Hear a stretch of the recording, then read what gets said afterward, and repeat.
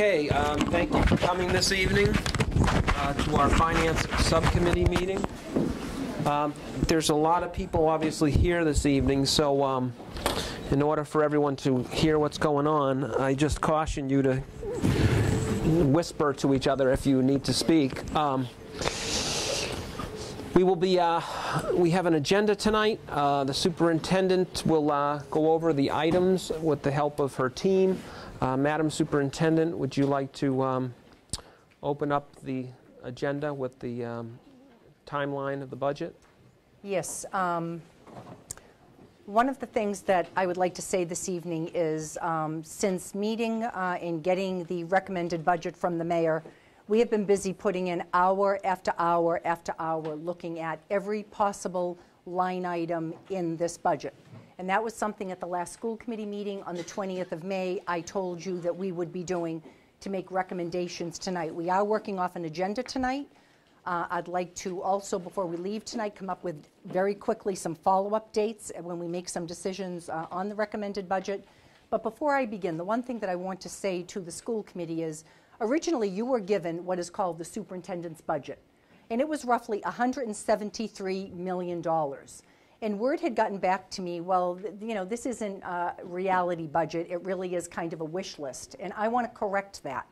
When I put forward a budget to you, a superintendent's recommended budget, I am looking at the growth in the district. I'm looking at a number of compliance issues that we had with our bilingual department. I signed on to a plan called an AMAO, Annual Measurable Achievement Objectives, which allowed us to take a look at some of the split classes we had, providing additional services to our bilingual students, and many of them are required changes. We also took a look at, don't forget that at the beginning of the month, I was very proud to present to all of you what was called the Superintendent's Entry Plan and Strategic Plan. And that was after having a district review done by the Department of Elementary and Secondary Ed back in November. And if you recall, we talked about some of the challenges our district faces, what are our opportunities, and how do we move the district forward. I was very excited to talk about positions such as a bilingual proficiency and cultural administrator, communications department being built so we can communicate with our parents and our families in ways that we had not done. I talked about a bilingual advocacy center. I talked about a SPED advocacy center. I left that night energized, excited, and felt that we were moving the district forward, and that's what I felt I was hired to do as your superintendent. So I just wanted to set the stage for that was the first recommended budget. Very quickly after that, watching some of the figures coming down from the State House, and some of it was concerning, we put together what was called a level services budget based on roughly $166 million. Now, obviously, that was a reduction from the superintendent's recommended budget. With that, we talked about some of the loss of Race to the Top funding, some of the increases that we have incurred, whether it be utilities, step raises, many of the things when you talk about level services, it's how do we run the district as we exist today going into next year. When I received the budget from the mayor, you know that that budget came in at roughly $160 million. That left me with about us with a $6 million, I will call it shortfall. So that's what we have been busy working at the past couple of weeks. With that being said, one of the first things that we did was we gave out, and it was very uncomfortable, but we were dealing with a date that is contractual with the Brockton Education Association of May 15th. And by May 15th, we were obligated to let our certified staff members know if they would be returning the next year. So we sent out roughly 14% of our certified staff, 199 what we call pink slips, reduction in force notices. And what I told the school committee at that time was, I did not anticipate losing 199 of our certified staff, but I was mandated to send out those notices, and now the hard work would begin. So tonight, I consider this the hard work beginning, sitting with you and going over, you know, what we're looking at and how to make up that $6 million shortfall. In the end, what we will have is what's called, obviously, the school committee recommended budget, and that'll be the budget that we go before our city council with in the next couple of weeks. Now, before I get into the actual cuts, I want to also talk to you about some of the things that we are looking at to deal with this so-called shortfall. One of the things we're talking about, and I will present to you this evening, is the possibility of what we call early retirement incentives. This is not something unusual. You have dealt with these type of incentives before, and this will be not just for our certified staff members, but for our non-certified staff members. It allows us also, by having some of these incentives, and don't forget, when you lay off people and you pay unemployment costs, for every person you lay off another 2 to make up for what we have to pay for unemployment costs. By that same token, as we start to bring people back, for everyone we can bring back a couple more. So we are talking about, again, incentives. We'll also be looking at looking to our staffs for efficiencies. It is amazing, and there'll be a letter going out to all staff members. It is amazing some of the suggestions that have already started to come. Some of them are anonymous. I've received letters in the mail, and these are things that we're taking very seriously. Nothing is small that I can't take a look at an efficiency. And many times the workers that are out there are the very ones that need to make those recommendations. All of those are shared with our Chief Budget Officer, Aldo Petronio, my executive team, and we're taking that seriously. A letter will go out to all staff members reminding them about that. I will also be meeting with all of the unions and talking about ways that we can work together, whether it's suggestions or solutions, to how we deal with this $6 million budget shortfall. So I'm going to talk now about some of the cuts that I am recommending to you, and I want everybody out there, we have a large audience out there this evening, I want you to know, and you've heard me say this a long time, I've been here 37 years. There is not one cut that I'm going to recommend to you tonight that feels good, that moves our district forward, or ones that I would support in having the kind of Brockton public school system that we have certainly come to support and to build and to continue to move our district forward. So at the outset, I want to talk about that. So one of the most difficult things we do, and I don't know if do we want to put something up here? Do you want me to change places? No, I think when we start going through and making changes to what we're proposing, then I can put a spreadsheet. Okay.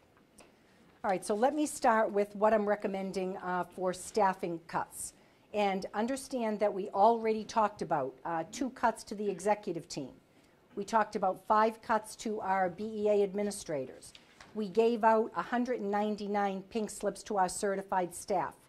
I am recommending to you tonight, across the board in every union, for a 14% reduction in force, and that is for custodians, which include craftsmen, paraprofessionals, school police, lunch aides, parent liaison, monitor teacher assistants, and a number of our non-union staff members.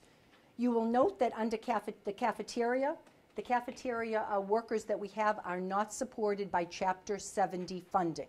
They're supported by money that comes in from Chartwell's, and I'm not making any recommendations because I'm not dealing with Chapter 70 with our cafeteria workers. And also, I'm not making recommendations right now, I'm sorry, with the school police. I have another cut that we'll talk about. So in terms of recommendations for staff members, it will be 14% at this point across the board, as we've done with our certified staff members. Now, I've told you before that my priorities are teachers in the classroom, but understand that what it makes up in our Brockton Public Schools, we cannot run without an administrative assistant in the offices supporting us in the schools. Those of you out there that are in the schools know what I'm talking about. Paraprofessionals that support our neediest children, that support our teachers, monitor teacher assistants. I could go through every one of our unions, and it is important. They're an important part of the Brockton Public Schools, and we will do everything to continue to work just like we did with the teachers. So when I say 14%, I don't want people to panic. It's by June 1st, we're getting those notices out. I hope to have them out by this Friday. And again, we will continue to work, as we'll do tonight, to take a look at those numbers in staffing. Any questions or? Any questions yet? Yet, Madam Superintendent. Okay, in looking at programmatic cuts, and I've said this to a number of you, we certainly have a large budget book. What I have here is every line item for every expenditure in the Brockton Public Schools. We have been over this a number of times. We continue to comb through it.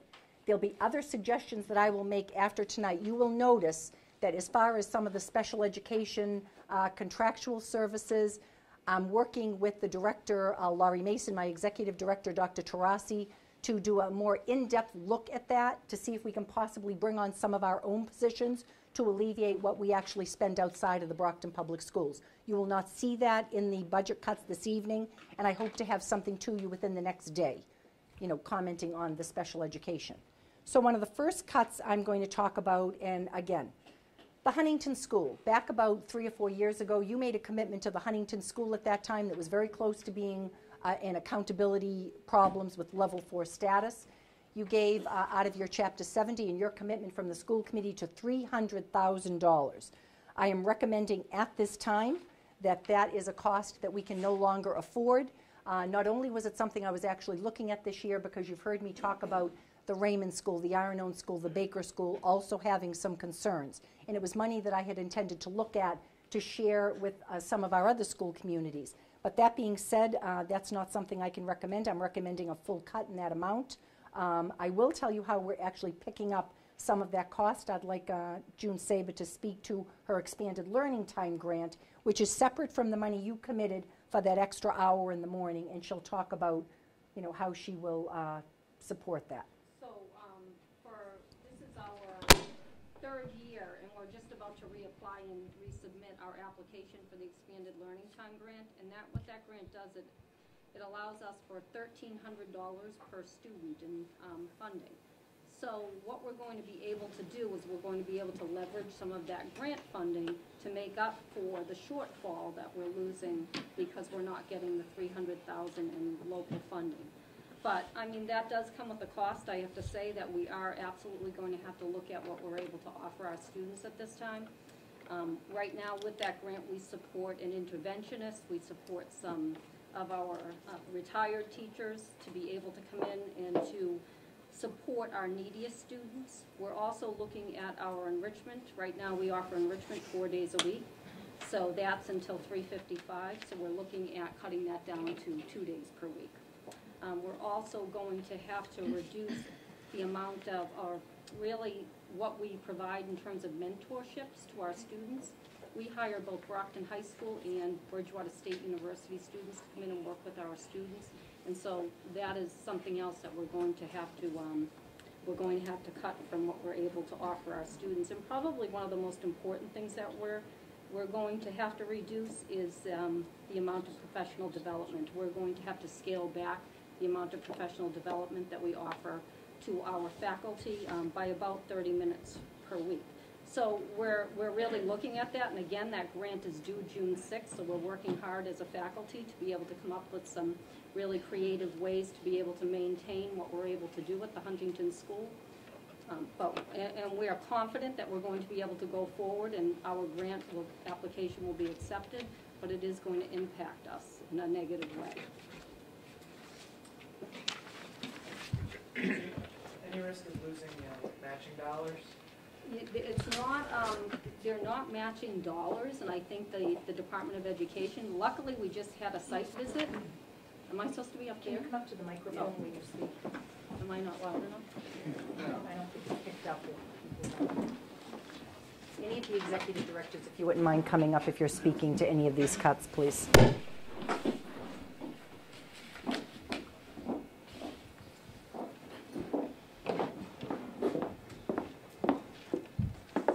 So is this on? Is this on? So luckily, we just had a site visit for the Department of Education. They just spent 2 days at the Huntington School, really looking at all aspects of what we're offering our students. And their initial findings to us were very positive. So we know that they support what we're doing at the school. But none of our $300,000 is like matching against the grant or anything, right? They're not matching dollars, but when we do submit the grant application, there is a piece in that grant application that talks about how the district is supporting the school. And that's both But it's not financial and right, and other. yes. Okay. Thank you. Anyone else?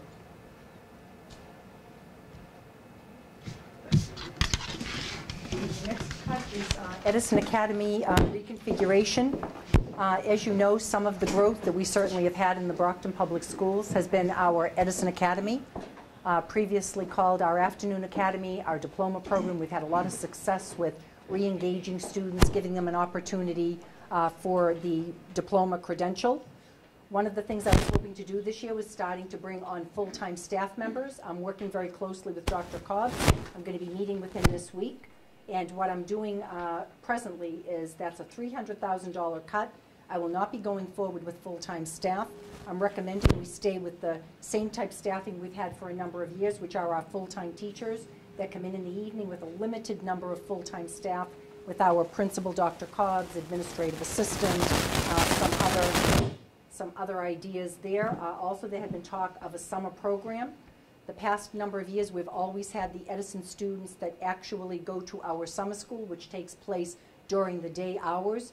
That is, and they go free of charge, while we have other students that it's a fee-based program. That has worked out for the past couple of years, and that's what I'm recommending for this year. That's a $300,000 cut. With respect to that cut, that's basically personnel? Yes. So is there an overlap between that cut and anything above in the top section? It is not, because they did not have full-time staff members to begin with. So, you know, we did not make cuts to, you know, our part-time staff. That was for full-time certified staff.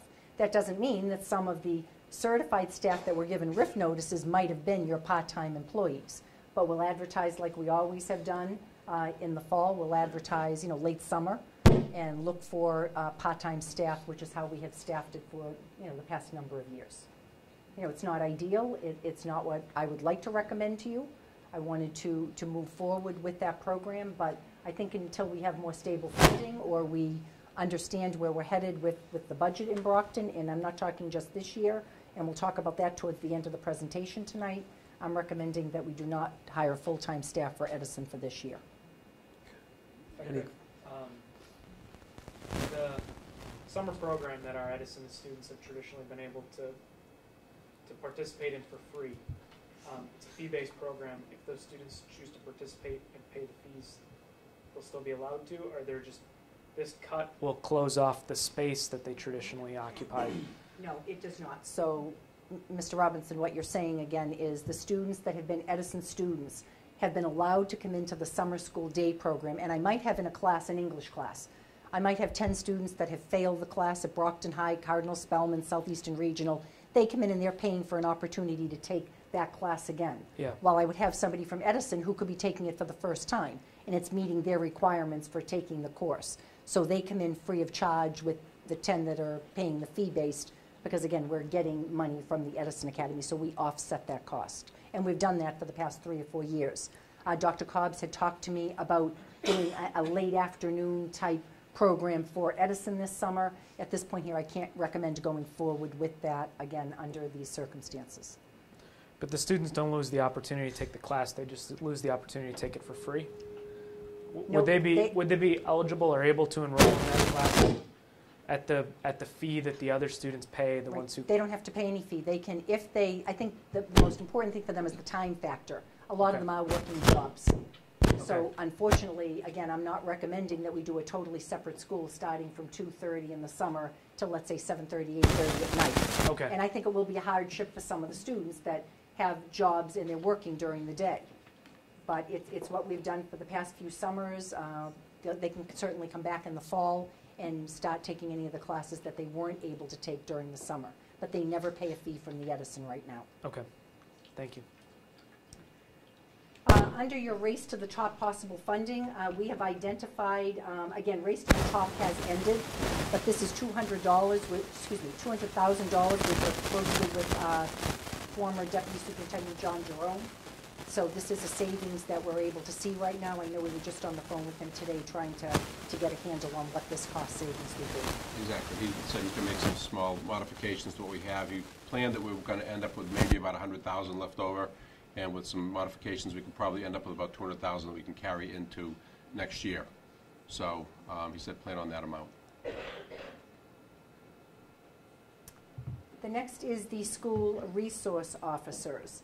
And again, when I tell you that the cuts run deep, I think many of you know how important these school resource officers are. They're in our middle schools. I believe we have a 40-60 split. We pay 40%, the city picks up 60%. That's the $125,000. If we're retaining our school police officers, many of them have had training now, I believe, as school resource, or great officers, is it, or school resource officers? And again, it's, when I told you in the beginning, these were not cuts that I'm comfortable with. I think they make great relationships with our kids, with our families. There's a lot of support there, but Deputy Superintendent, do you want to speak to that?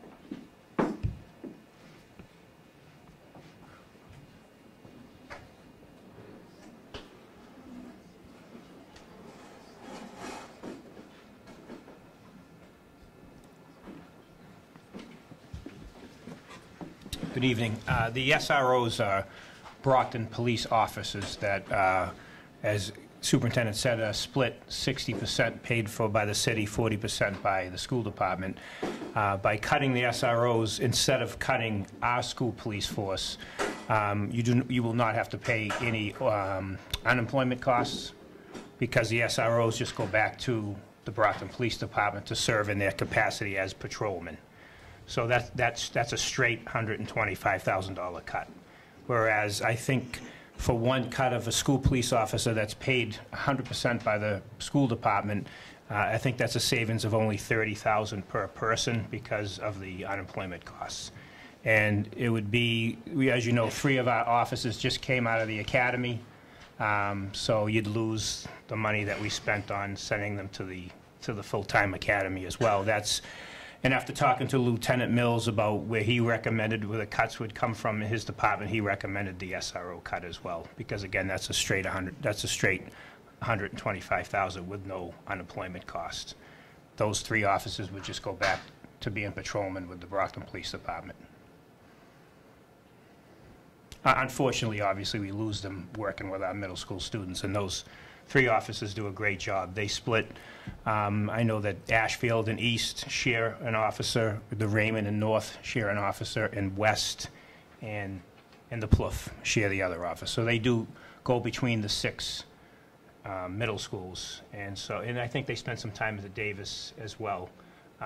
The officer at South also goes to the Davis. So they're an important part of the system, and they spend a lot of time in the schools. And obviously, this is not something that, you know, is something we recommend as far as school safety goes, but as far as looking at everything, this was the most effective way to make cuts in that department. What do you consider to be the biggest impact on losing these resource officers? I think the time that they spend working with the principals, and Mr. Murray could also speak to this, they spend a lot of time on prevention, working with kids, preventing things that might happen in the neighborhoods spilling over into schools. Mm-hmm. They spend a lot of time talking to kids at lunch. They really build strong relationship with kids because, they're based in only 2 schools. So right. they really spend a lot of time with those kids building relationships. So, do you see that if there's any way that we can stretch our current officers to have more of a presence in the middle schools to kind of I'd have to work with on those relationships? Exactly. We'd have to work with Lieutenant Mills about staffing. I know that he's working on doing some different things with shifts. Maybe we have to look at, you know, how many people we have at night to maybe put Shift some more into the during the day. To make sure we have that coverage to make up for the loss of the SROs. Because obviously we know the middle schools, it's important to have, for those kids to have a positive relationship with the police. Because it does prevent a lot of problems. These people will be going back into the police, the city police force. Exactly, yes. Okay. All these officers that are SROs, I think are at least 10 years experience with the Brockton Police. So they will be going back to, the only benefit of this is that no one's losing their job. Right. But again, it is a hit to the school department because we do have a great relationship with the SROs. Okay, great. Thank you. Do we have that flexibility to move people from the night shift to the day shift? Or is I that th- something that needs to be worked out? No, I think that's, I mean, we can look at it more, but I think it's in the contract when you have situations like this. It's the needs of the system that kicks in when you have drastic cuts. You can do different things in these situations, yes. We are currently negotiating a new contract that's in it. Well, again, it might be a shifting of resources. The buildings, the operation of the schools during the day with our students would take priority over guarding the buildings at night. With respect to property damage, that would be something that we'd obviously have to shift to the city. Yep. So, okay. Anyone else?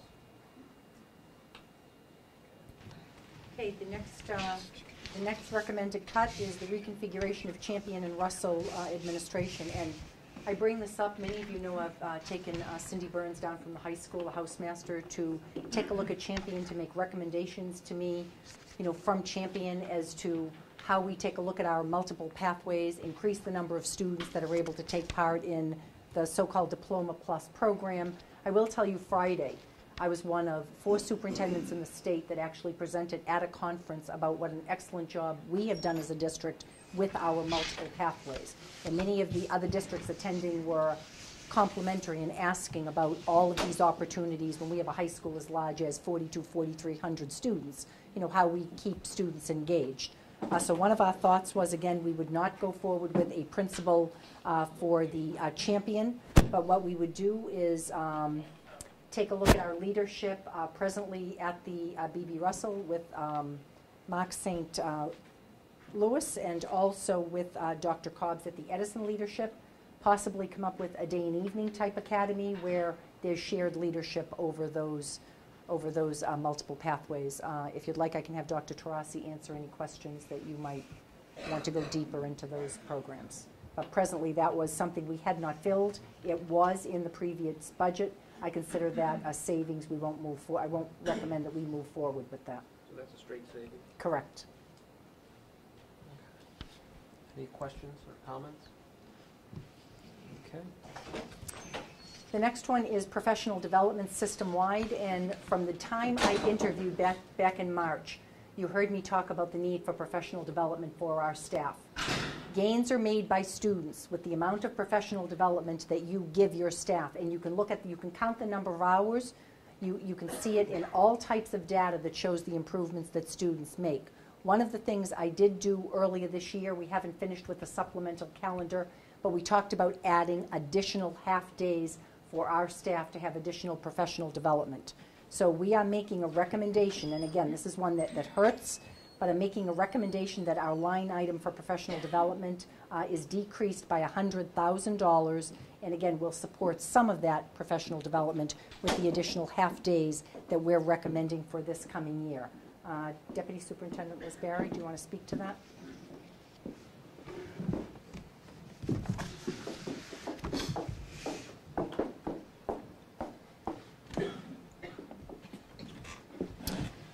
As Superintendent Smith indicated, we really are trying to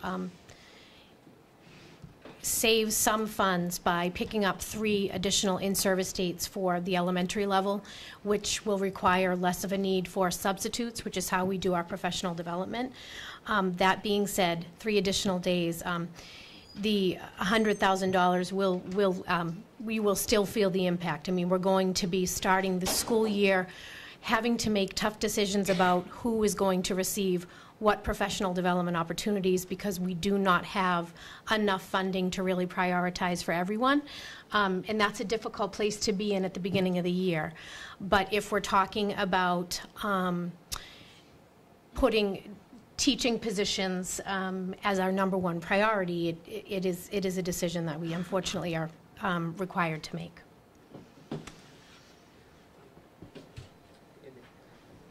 Any impact on compliance issues in this regard? I know some of our professional development recently, it's been in regard to the evolution of Park and some of the pieces that come with that, our teacher evaluation systems. Right.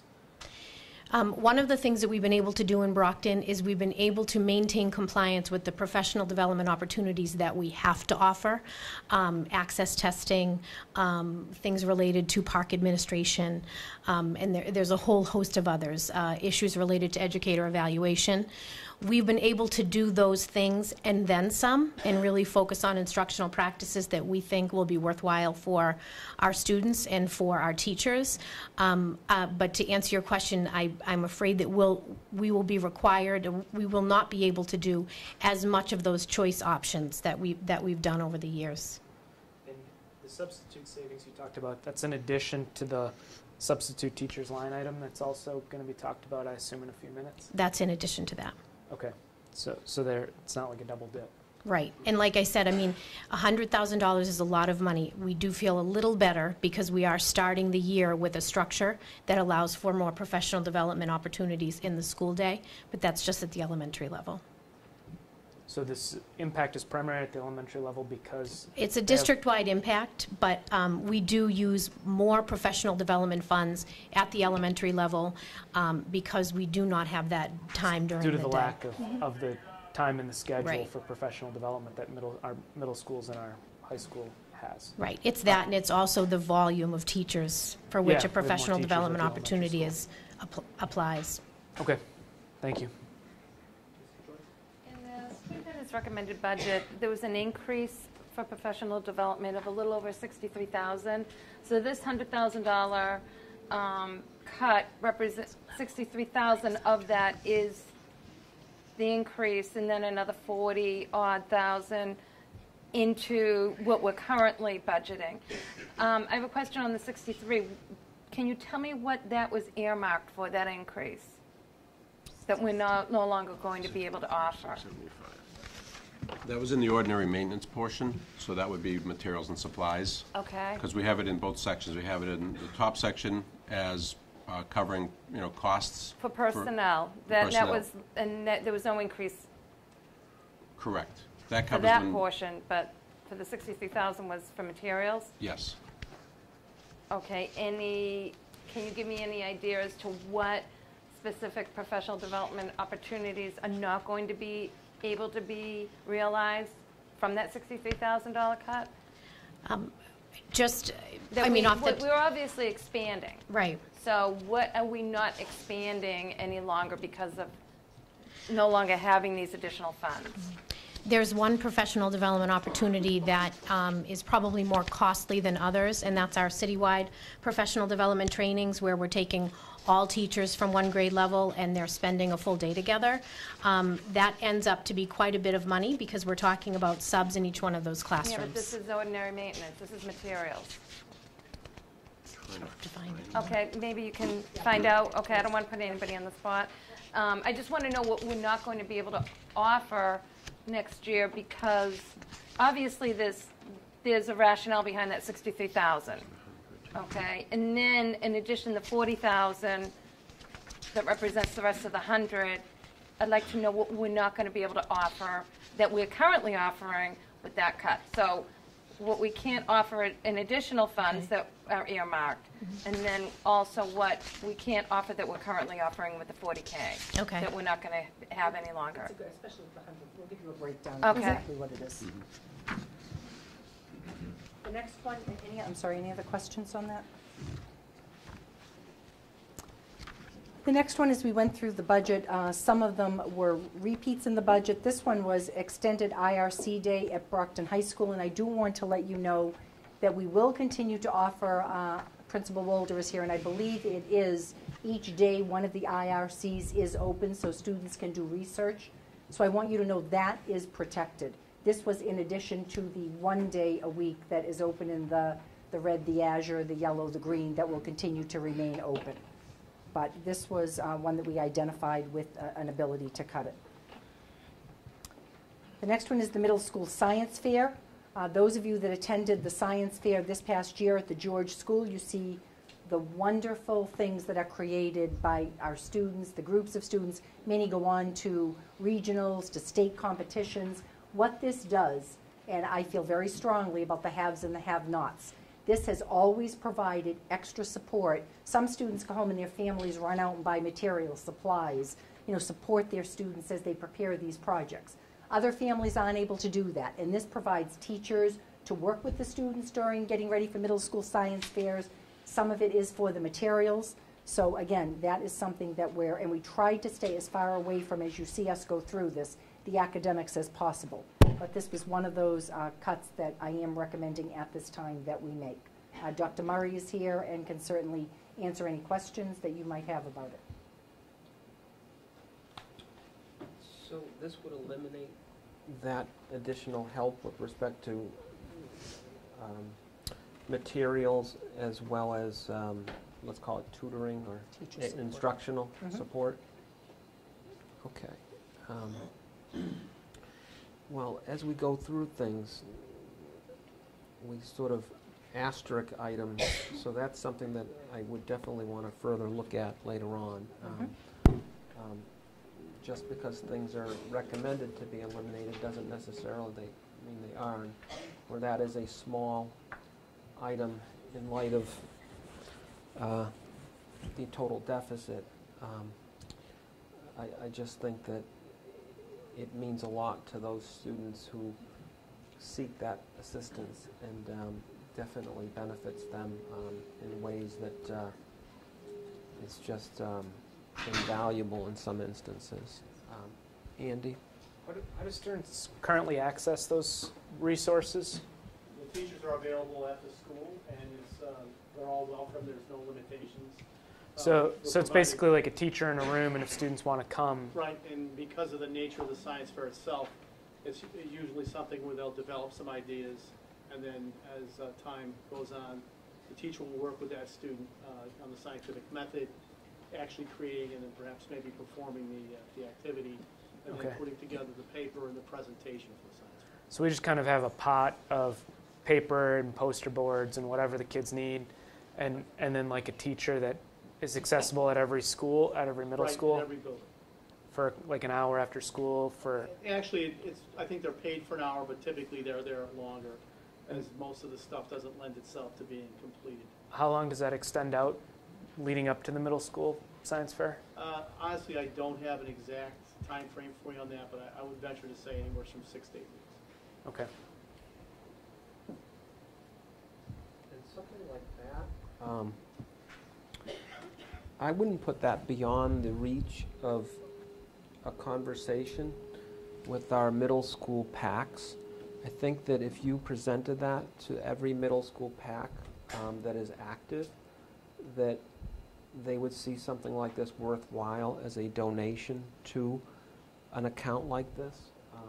So, like I said, let's asterisk that and see about what options are available.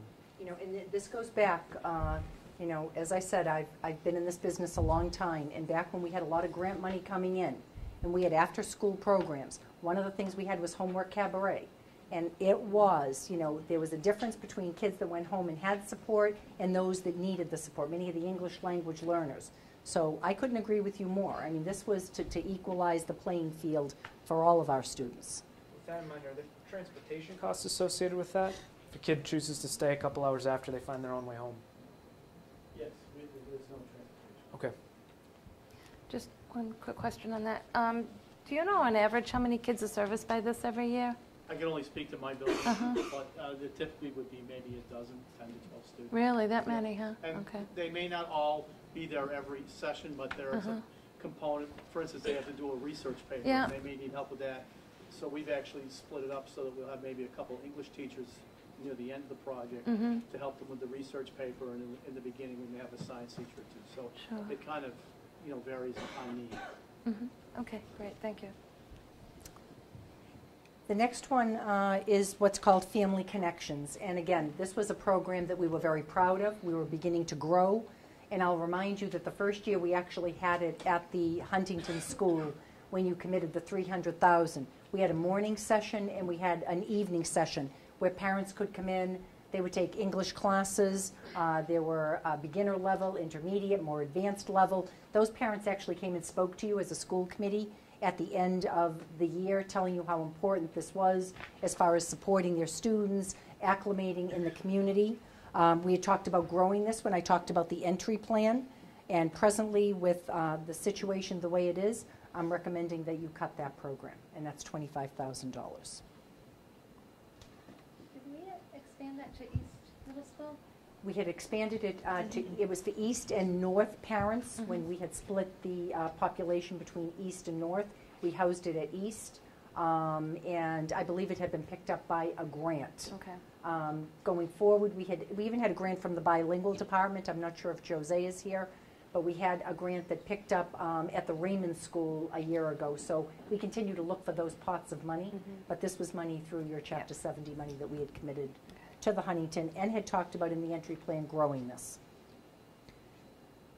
The next one, I'm sure you all know how I feel about this, and again, you go back to 2001. One of the things that you made a commitment as a school committee to do, that as we had grant funding such as 21st Century, what we had in the city were those schools that qualified to be 21st century schools, and those were your after-school programs. You provided academic support for some of your neediest students. You also provided some of the arts, some of the enrichment activities. And your $350,000 from local money were for those schools that were not designated as 21st century. So again, there would be equity in the district for students receiving academic support. That is a total budget cut for community schools. We did leave in a match for the 21st Century grant. It's probably about $240,000. That because I don't want to lose the 21st Century grant funding at the expense of cutting all of the money. But this is a $350,000 cut in your after-school programs. You would virtually have some schools that do not have after-school programs. Now, people send me notes when you talk about efficiencies for, have you thought about, having fee programs? And, that's something that we can consider once we get through budget cuts. I have concern about that, but I am recommending that you cut $350,000 in after-school programs in community schools. Can you give us a breakdown on what schools will be impacted and what programs within those schools will be impacted? I can, I Laurie. mean, you don't have to give it to us right now, but if you could get it to us, that'd be great. Yeah, I met with Maxine today, and there's a number of grants that support a lot of the programs. Right now, our 21st Century sites are Southwest, Arnone, George, and North. Correct. So it would be, many of your other sites that are servicing after-school programs. But we can get you details on that. Okay. The next cut was, again, a homework helper. We were, again, not something that we're recommending that we continue forward with. That's $12,000. Can you just describe that? It was, again, something that we were using at the middle school. It was after-school help for homework, probably similar to the homework cabaret that I described. And again, it would be support for students in after-school programs.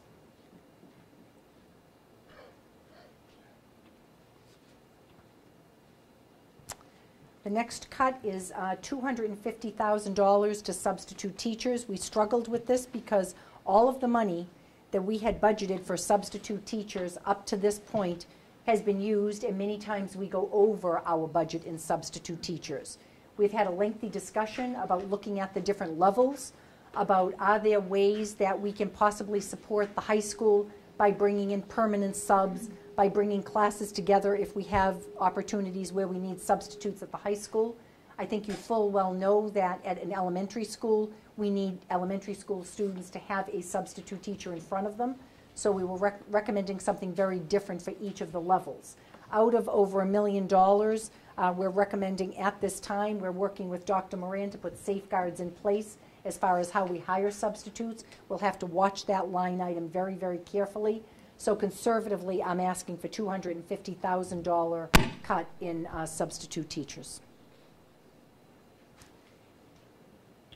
And how would you perceive the impact in terms of, how operations would take place during the year without that money? Meaning the impact on... To the schools and the classroom? I think it will impact it greatly. So, I mean, a classroom's going to be I mean, they're not going to be unsupervised, but how would the supervision take place? Never unsupervised. I think there are ways where if people have a prep period, they're able to come in and support a class. We would bring a number of classes together. We're looking at a cost savings of bringing into buildings permanent substitute teachers, and they would, you know, certainly go throughout, let's say, Brockton High School or the middle schools. Those are our options we're looking at the middle school and high school level. At the elementary school level, I would have to have a substitute in every class. How feasible do you find that solution? As I said, we already are at May 27th today, and we have used up our budget for substitute teachers, and that's over $1 million. So I'm recommending to you, I'm trying to be conservative in saying that that's an item that we will follow, we will watch, we will take a look at our sub-finder and block out substitutes being able to, you know, cover classes, let's say at a high school level, and we'll have to come up with other solutions for making sure that there's supervision in those classes. It'll be bringing classes together. It'll be certainly a loss in instructional time. Alicia, Ms. Carr? How do you see handling situations, say at the high school, where you're sending kids to the cafeteria and having a substitute cover it, and they're, you know, say 3 of their teachers are out in the same day, or they're out for a long period of time, because then kids are losing a long period of time in the classroom? We're not talking about long-term subs. I'm not talking about a maternity leave. I'm not talking about, those are obviously, you know, teachers that would be covered, so they would be, I'm talking about the day-to-day loss of a teacher being out for illness, personal day, you know, more sporadic than as opposed to long-term. Okay. So you would think the greatest impact should be at the high school level, probably? I don't want to impact the high school level. I'm hoping that we can find other solutions for those students that are going from class to class to class. That if we have 4 permanent subs at the high school, that's 4 people that I have there all the time. We also would use the assistance of MTAs, of teachers covering for different periods. I don't know, Sharon, if you want to talk about, you probably do some of that now at the high school to cover classes? It depends on how many people are out. There are days where there would be a significant number of students sitting in the cafeteria, and somebody's duty would be to be in the cafeteria monitoring the students versus having them in a classroom with a substitute. So there will be an impact at the high school level of that. For long term, as Superintendent Smith said, we have to get somebody in there to cover those classes when somebody's out for a significant amount of time. And we do have teachers who we pay them extra to give up their prep time to cover those classes. So that we would need to be able to continue for long-term absences. But with a school that size, you get a significant number of people out, and they're throughout the building, and then we just have to make sure that they're properly supervised. Ms. Clark? Would we develop cutoff periods of time, say, you know, during flu season, teachers are out, you know, you could be out for a week with the flu or a serious illness. So are we going to develop some sort of time period that prevents kids from being out of the classroom for a long period of time in situations like that? I know I've seen the sub list at the high school. I know it can be quite lengthy sometimes during the winter months. So I think what we need to do, again, is, you know, we sat, you know, today certainly going back and forth on this, because educationally this is not something we want to support.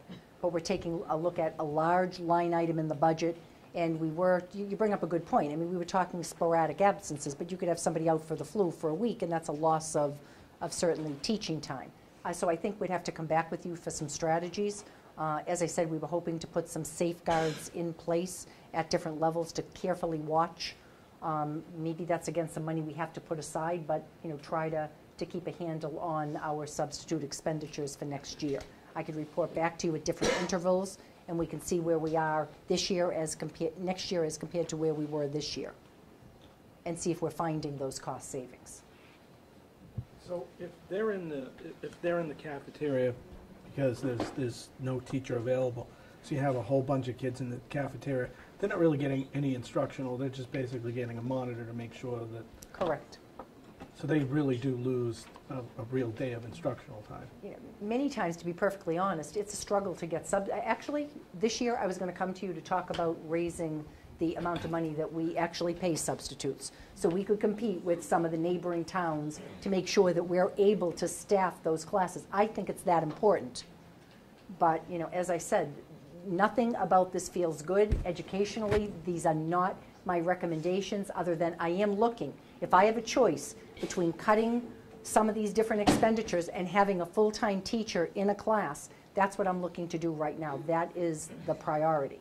But I actually wanted to come to you and talk about raising what you were paying substitutes so we could be competitive in the process and make sure that we were getting substitutes that are out there, especially quality substitutes. Although when we exceed this line item, I mean, I know sometimes more or less, how do we backfill those dollars? Well, many of the personal services line items are factored by a % increase each year. Okay. So there's always a little bit of cushion, and I count on that to balance off whether we have a lot of substitutes one year, whether we have a lot of workers' comp cases, you know, costs that come up, whether my unemployment costs go up. They kind of offset one another. So as we tighten up on these line items, I also get nervous that my ability to move monies around becomes tight also.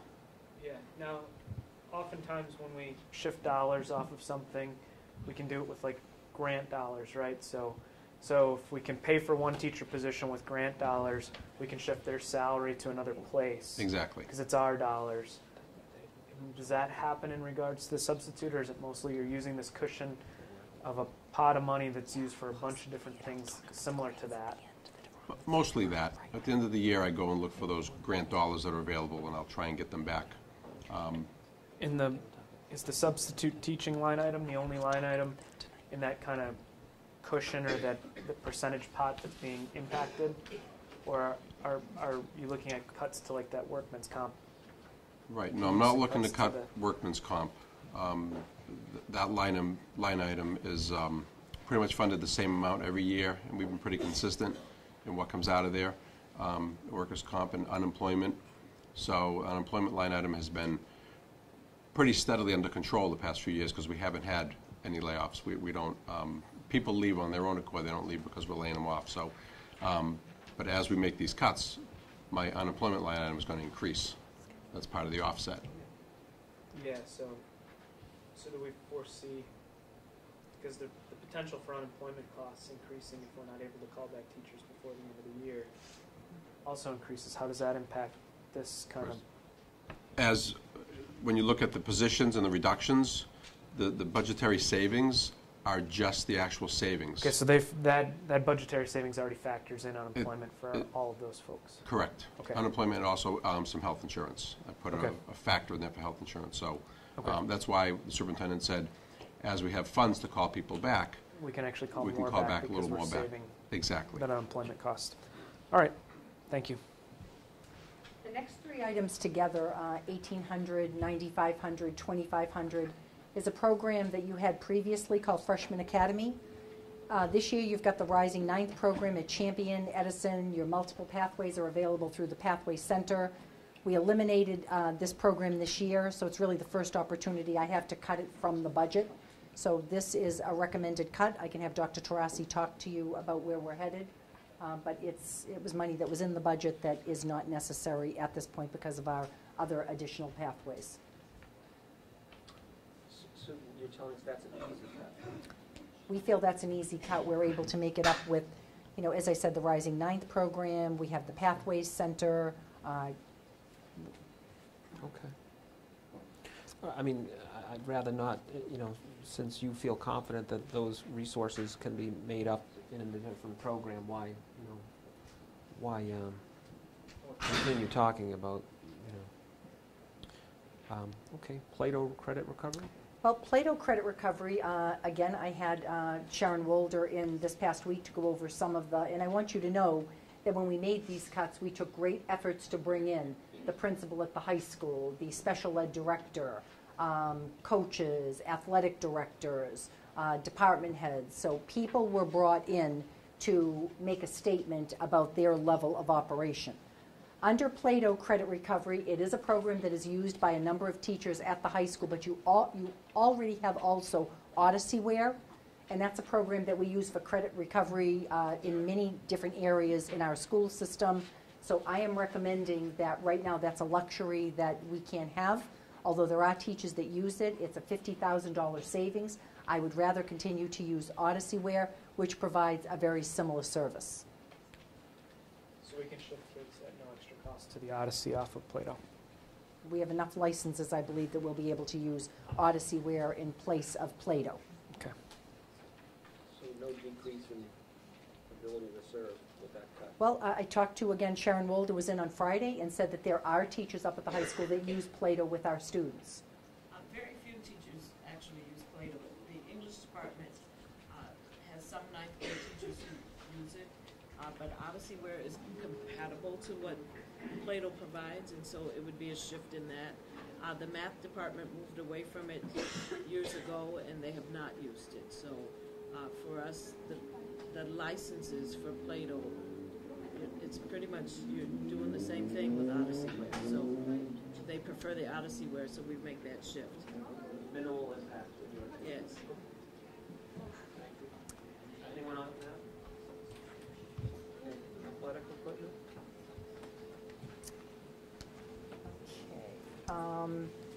This athletic equipment is, again, it's actually the intramurals. No, this one isn't. This is the one I put in. Oh, I'm sorry. I was going to say, where did that come In the from? budget earlier this year, I put in an extra $50,000 in athletic equipment because they have a revolving account that all the receipts from the football games go into. I wanted to try and restrict that revolving account to maintain the turf at the Marciano Stadium. So I was hoping to put the money in their budget and restrict that other account, and at this point it looks like we can't. You can't afford to do it, so it's really not a cut in terms of supplies. Exactly. It's just something that you were looking to create a budget, another budget. Budgetary item for maintenance, future maintenance of the field. Exactly. Right. That's exactly what I was looking at. Okay. Anyone? This is Joyce. On the recommended budget, there was an increase under ordinary maintenance for the athletic program of $141,000. Yes. So, That's because we pre-bought all their equipment last year. okay. So that you saw a zero for the first year on that page there. That's right. That's yeah. because we pre-bought it all. So we weren't able to pre-buy it this year. So that's for the full budget to go back in. You'll see that in a few spots. Anything, some of the cleaning chemicals and supplies, Right. you'll see a zero because if we pre-bought them, we took them out of last year's budget. Okay. We zeroed it out, so that's why. So we have no choice. We have to, we've Yes. already purchased the equipment. Well, We- no, Well, we pre-bought it. we pre-bought it the year before. The year So before, for next okay. year, Yeah. we don't have the money to pre-buy. So we're just putting the money back in the budget. Okay, and that includes that football and the insurance for the football and the liability? Because that has a zero, and then it's got $5,000 for this year. Yes, that's correct. Okay. So the cut that you're recommending has to do with the revolving account then? Yes. Okay. So there is no impact on our existing programs? Correct. There's no impact. Okay. They will fund what they need from their revolving account. Okay.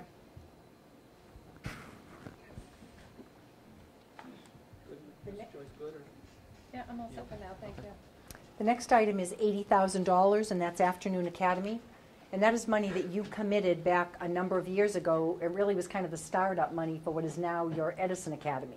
Because you are seeing Chapter 70 money come in, because we're able to count them in the October 1st report, that is money that we no longer will use at the Edison Academy. So that's a straight cut. And that did fund salaries, that funded personnel for Edison Academy. Is that having an impact with respect to the Edison Academy reconfiguration? Or, It's an additional cost. all right.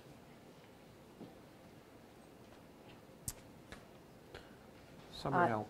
The next one is, again, a library clerical help. That's $1,000 we cut. And what exactly is that? I believe it's looking at inventory. There's any number of things that they're able to do in the IRC. And again, we just felt some things are going to have to get done during the regular hours. So that's not cutting down on access in terms of time for service for students?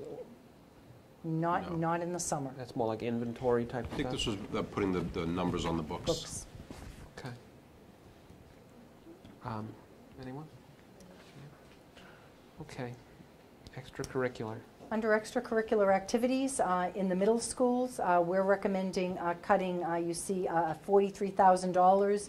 It includes cheerleaders, newspaper, stockroom help, workshop band, yearbook, a number of, again, activities that, benefit our children, but when I keep going back to the priority being the teacher in the classroom, this is something that could be a cost savings for us to the tune of $43,000. Those are examples of programs, or are those the programs that will be impacted by Those this are cut? programs. Okay. And why these programs over any others?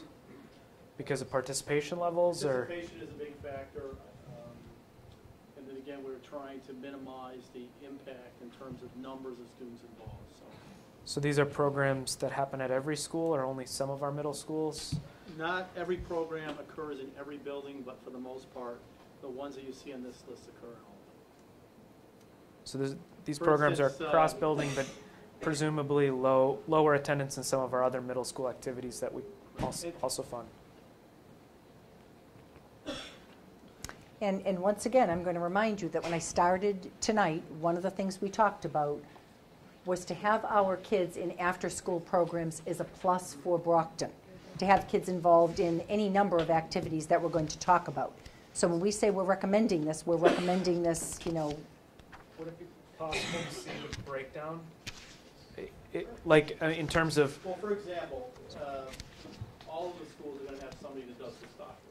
That Yeah. is actually not something that really is a student-related activity. Yep. In the sense that that's an adult in the building that... We provide an opportunity for students to do it. Everybody has it. The workshop band is something that is unique to two buildings. So I can Two give buildings. you a breakdown as far as the 8 middle schools, which programs exist. What exactly is the workshop band? To be honest with you, I don't. Yeah, I mean, I guess I would like to see a breakdown of how this $43,310 is split between those programs. If you look at page 12, if you have this packet, I do. page 12 has a breakdown at the top of the programs you're looking Of at. the variety of programs? Yes, and you can see like the workshop band is only at North Middle School. It's not at any of the other schools. Okay. If we have the cost breakdowns, then I'd just be interested in which buildings have these programs. And They're listed, if you look at the top, each middle school is listed. Oh, okay, cool. So when we went through this, we said band is something that we know there's large participation. We left choral, we left drama, we left the student council. Could we just see participation levels then? I mean, so we can, if we're gonna say pull out one of these programs to save it, we may pull out, the whatever, it's $8,000, $9,000 of that, $43,000 to save the cheerleaders if that's the highest. Like Tom said, there's an asterisk next to that for me, and I'd like to be maybe a little bit more scalpel ready if necessary. I'd appreciate it. The next one again was we brought Sharon in and we looked at every club at Brockton High School. We're recommending a 20% cut across the board. I'd like to see Sharon again work with the teachers at the high school to determine which of those clubs are active clubs and within an amount of money to make sure that they're meeting on a regular basis. Most of these are stipend positions, so it gives us an opportunity and the principal to take a look at, as you said, Mr. Robinson, what is the participation, have teachers apply for these programs, but we're recommending to advise these programs. We're recommending a 20% cut, and that would be almost $25,000. So the 20% cut would then be, could maybe account for just a few programs disappearing altogether versus like a 20% cut across all the programs. Correct. So you're looking for that 20% cost savings by maybe eliminating a handful of the groups that just aren't active. Or some have 4 members in them. And Yeah, or while that's maybe even important could be combined into another club, Exactly. Again, Okay. shepherd the students into those Yeah. activities that we do have. but that is a 20% cut we're recommending for Brockton High. Thank you. Under athletics, I have met with the athletic director. I am looking at coaches. We have a number of sports that maybe some sports have 1 or 2 coaches, others might have 8 or 10. Obviously, that depends on, you know, the number of students involved in the sports, but I have asked athletic director Bill Devon to get back to me on some recommendations. You see the next 3, any questions on that? I'll have to get back to you once we've identified any possible cuts there. Are some of these positions grant funded, or are they just? I don't believe they're grant funded. Grant This would be funded. Chapter 70. Right. Middle school sports, middle school transportation, and middle school supplies and equipment all fall under middle school sports. One of the things that we talked about at the middle school level was retaining in grades 4 through 8 our intramural program, making it a strong intramural program, not necessarily having the competition between West and North, et cetera, but having them work within their own schools and creating opportunities for intramurals. Many more students are able to take part. And again, this is difficult. I know how important it is for our middle schools. I will tell you, very sadly, as we were making this cuts, Mr. Petronio's son was playing or pitching for West, and we were back and forth with looking at what the score was. So as we're sitting there making difficult decisions, you know, our own children are taking part in these activities. So let me ask you this. If you eliminate, let's just say, middle school sports, are you looking to implement some sort of an after-school intramural program? And if you do so, would the stipends for instruction be the same, or would it be a decrease to what we currently pay? Because you're still going to need, I assume that the most of the money is the instruction, right? Correct. There's So- a stipend for each coach of each sport. But Okay. intramurals is an hourly rate of pay. And again, we would, you know, we would certainly put a price on the middle schools, but we were hoping we would reach, you know, more students that could take part. You wouldn't have them being transported between schools. We wouldn't have to purchase that additional equipment. So I guess what I'd like to see is what would be the actual cost savings, because if it comes out to be about the same amount of money to implement an intramural program due to the cost of the, let's call it coaching or instruction or what have you, I mean, the only savings I really see is the savings with respect to transportation. We already have an intramural program. Oh, go ahead. If you look in, I think it's page 13 in your packet, Yeah. the middle school, principally 6 to 8, has a budget already of approximately $84,000 for intramurals. That is separate from the stipend that you're referring to as the coaches.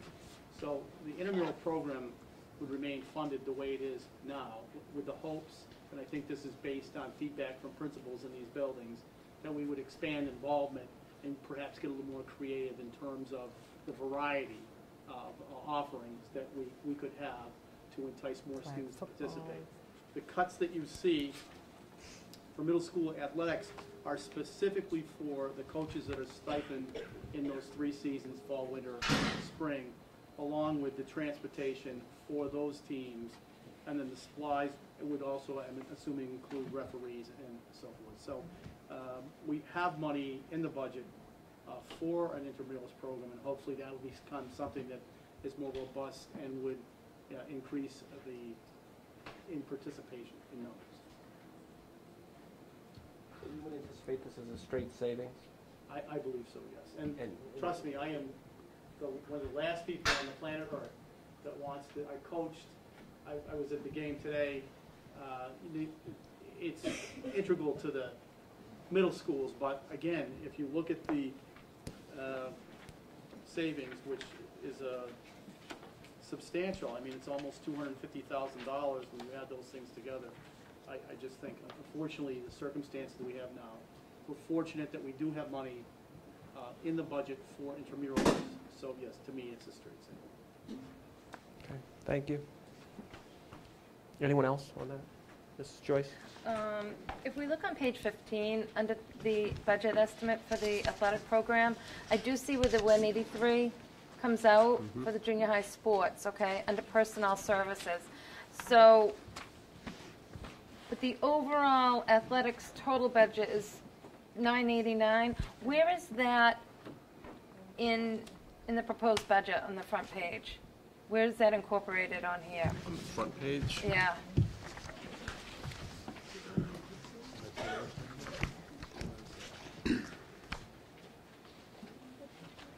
Is it in a couple of places? I think transportation has the transportation piece. Mm-hmm. And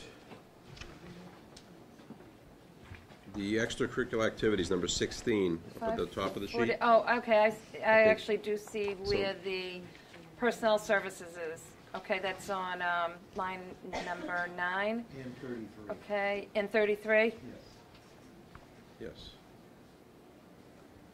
33, athletic program.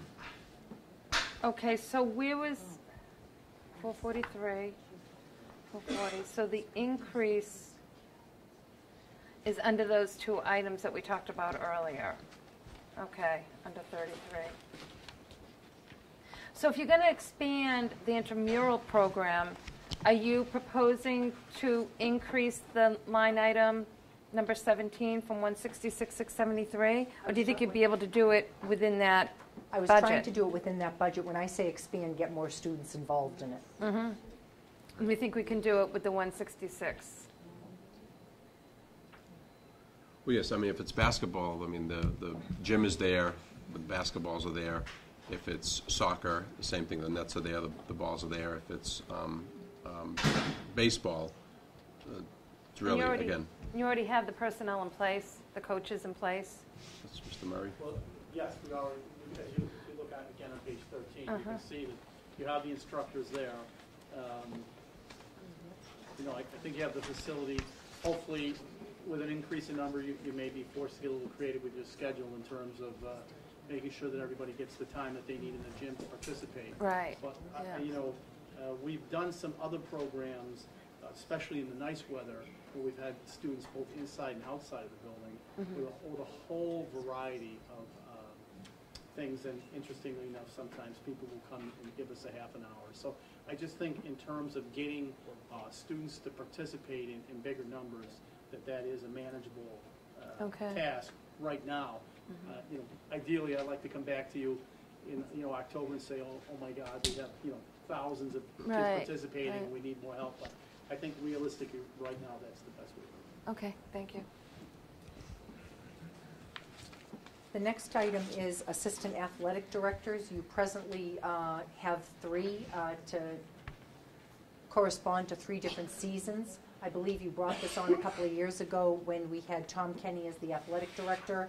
There were mandates by the MIAA as far as somebody being present during hockey, during a number of the sporting events.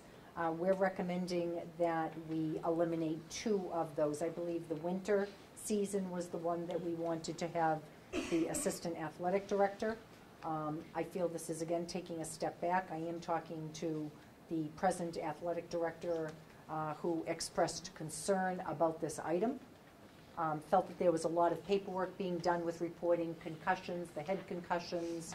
There were a number of mandates where, you know, this was a support for such a large athletic program. But I am recommending that we cut 2 of those positions and retain 1 for the winter season.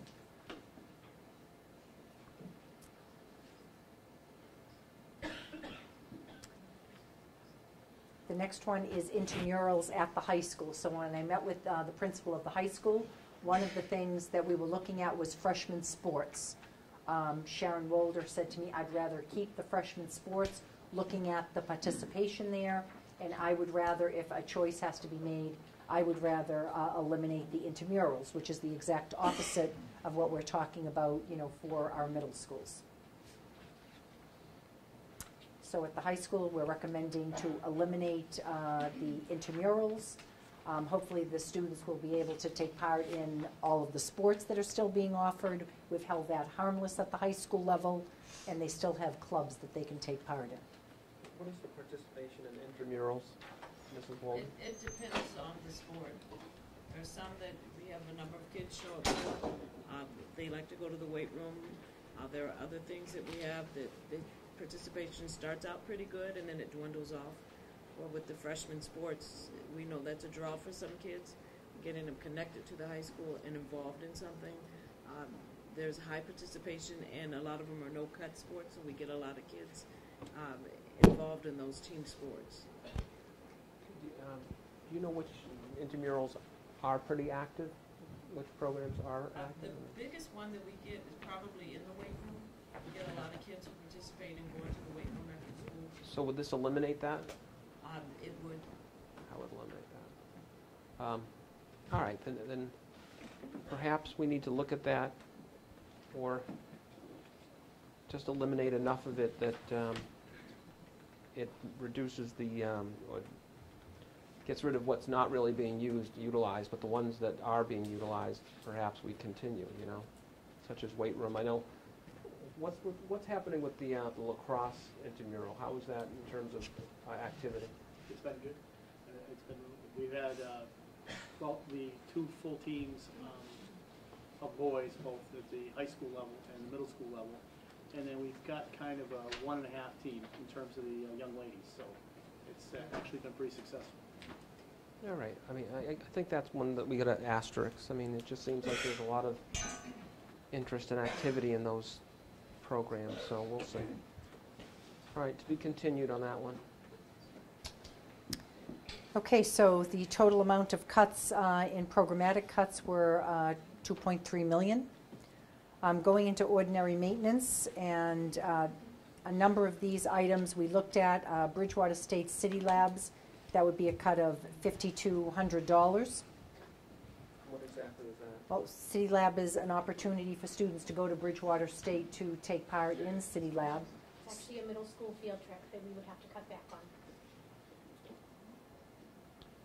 It's not an elimination, it's a cut program, or is it an elimination program? So it would be an elimination. Elimination. That's an elimination. Discovery Ed, that's actually needing an increase of $10,000. And that's what, again, we use for teaching through technology. Hub, I'm going to need some help on this one. The Hub program, I'm not sure what that contract services was. That's, Hub, I think, is something under Dan Vigent, under technology. So I know that, yes, I think Hub and LCN are both Right. items that he gets service support from, exactly, and he felt that we can cut back on those two budgets that he had.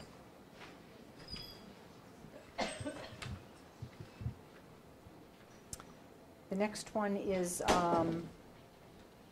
Hawkeye Fence, and that was our rental for the warehouse. That was set up forklift, those kind of things that we'll just cut out.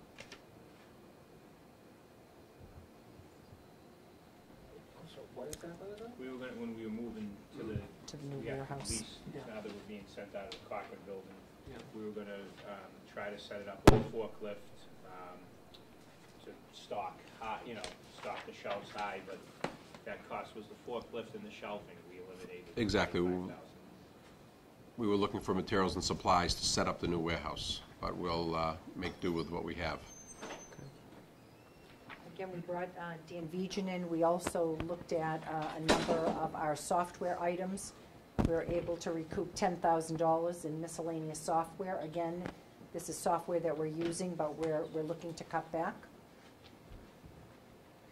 Next one is HR, Human Resource Ads. We advertise in a number of the local newspapers for positions that are available. While some of that is mandated, we thought we could cut that back another $15,000.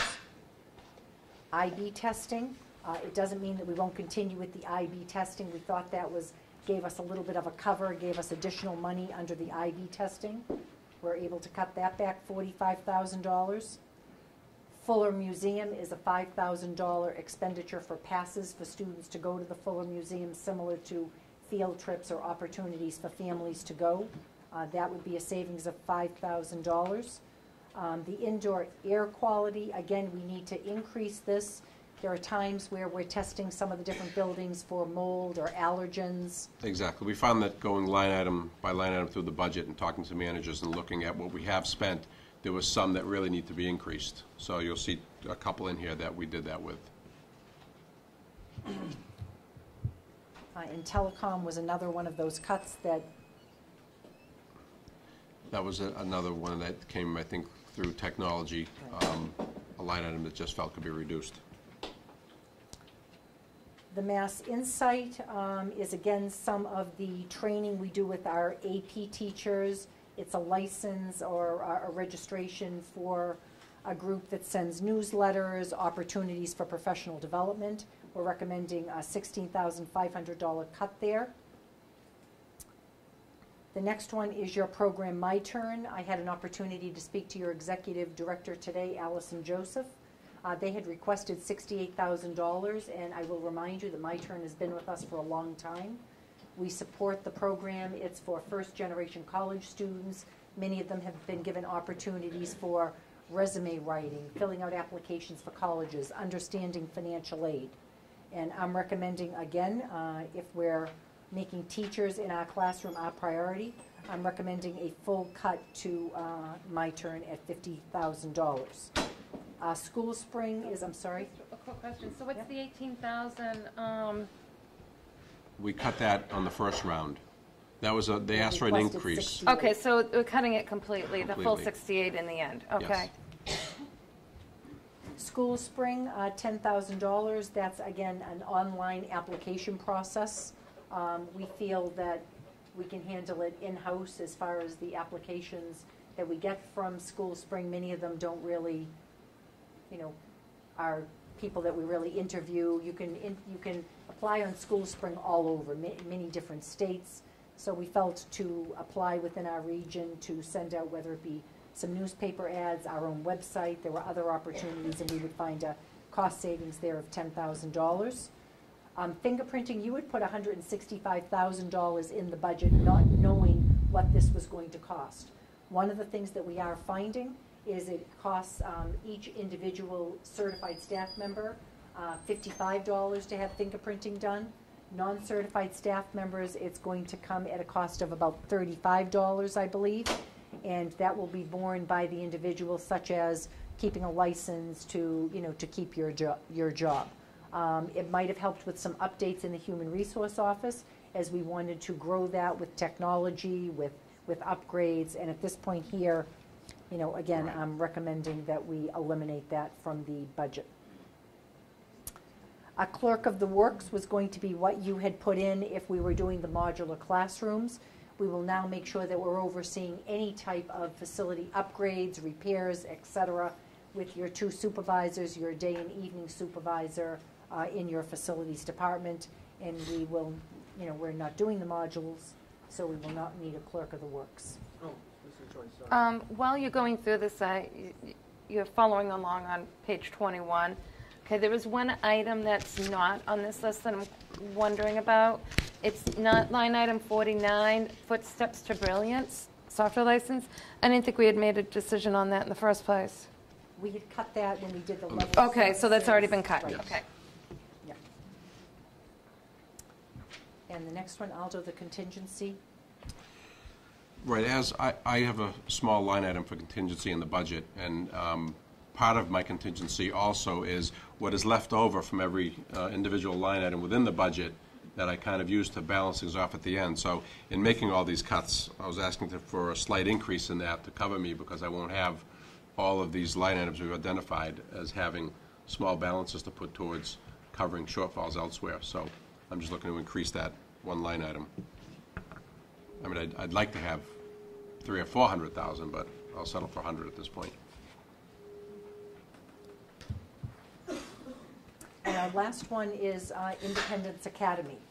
And I want to make very clear that all of us know that not just Brockton, certainly many communities are struggling with substance abuse issues. We have made a commitment along with our neighboring communities to support a school like Independence Academy, to make sure that those kids are identified, have opportunities to seek treatment, have opportunities to get their high school credential. We know that certainly leads to their success in many ways. What we're saying at this point is we certainly will support Independence Academy with our per pupil expenditure and beyond that, probably to the tune of $16,000 or so a student for those students that attend Independence Academy. But the $50,000 that I believe Brockton put towards in the first couple of years is really not something that we can afford at this point. I would like to meet with a number of the surrounding towns that are not facing layoffs and start to work with them to see how, whether we're looking at additional grants or having our grant writers work with them. I know that they have a number of their own in the collaborative. But, just like my turn, I don't think that's a program at this time that we can fund with that amount of money. How many students do we have currently in Independence Academy? Says here 4. I think it fluctuates, but it's been anywhere from 4 to 6 this year. I don't know. More like 2 to 4. 2 to 4. And on top of that, we pay our per pupil The cost, overall right? The overall population there is sometimes between 14 and 20. And so their enrollment is down, but not because we don't pay our per pupil individual costs. So in addition to the 50, we pay per pupil, correct? Exactly. We Above pay and for each beyond. student that goes there, and there was a point in time in which we donated 50 just as kind of startup costs and get the program off the ground. But I think the feeling is that's not something that we can sustain, given that that means a teacher. The per pupil costs, how are they incurred? Because I know not all of the Independence Academy students spend the entire school year there. Right. The cost is set by the legislature. Yep. And it's prorated in terms of if a student leaves, we're rebated. So we're held harmless or rebated or, okay. So we front So it's the full. prorated. It's prorated based on the amount of time that they're there, and that's Correct. paid to them in like tuition installments, similar to what we do with It's special similar ed to what we do in students or special ed out of others district. who do out-of-district services. Okay, thank you. Presently, there's a review going on of Independence Academy of those youngsters out there that we're somehow not reaching, whether they've dropped out, we're not finding them in any of the additional pathways. So as I said, I will commit to continue working, with the Independence Academy, with our neighboring towns, and finding ways that we can make sure we are identifying these students. The numbers are very low, and we know that there are certainly higher numbers in our community. So that'll be a pathway, and we will continue to work with them in a collaborative manner, but just not with this type of a commitment at this time. There is no Chapter 70 reimbursement for these students. That's That's borne the per completely pupil by us. expenditure. We're funded in Chapter 74. Because on page 27, it says $11,200 per student. So that translates into the 44.8, and then you're recommending that we cut the support portion of 50,000. But that 44.8, is there any reimbursement? The per pupil cost is slightly more than our reimbursement, because there's a summer program factor. Okay, but into it we do recoup some of these funds, that 44.8. through the reimbursement process. Right, okay. If those students are still with us as of October 1. Okay. So that's not being cut, it's just a support piece. The additional That extra 50,000. support. Okay, thank you. So again, with the ordinary maintenance, that was $353,200. And those are the cuts that we are recommending presently. I had a question on utilities. There's a line item here, I've just got to find the page again, for the Corcoran building, for $25,000. Has that been cut previously? We did not cut it, but the money we're spending at the Cochran building, we feel we're going to spend at the new warehouse. That was So you're keeping that, just transferring it to the new building? exactly Okay. from the old warehouse to the new warehouse. And we didn't pay any rent for that building? No, we did not. Okay.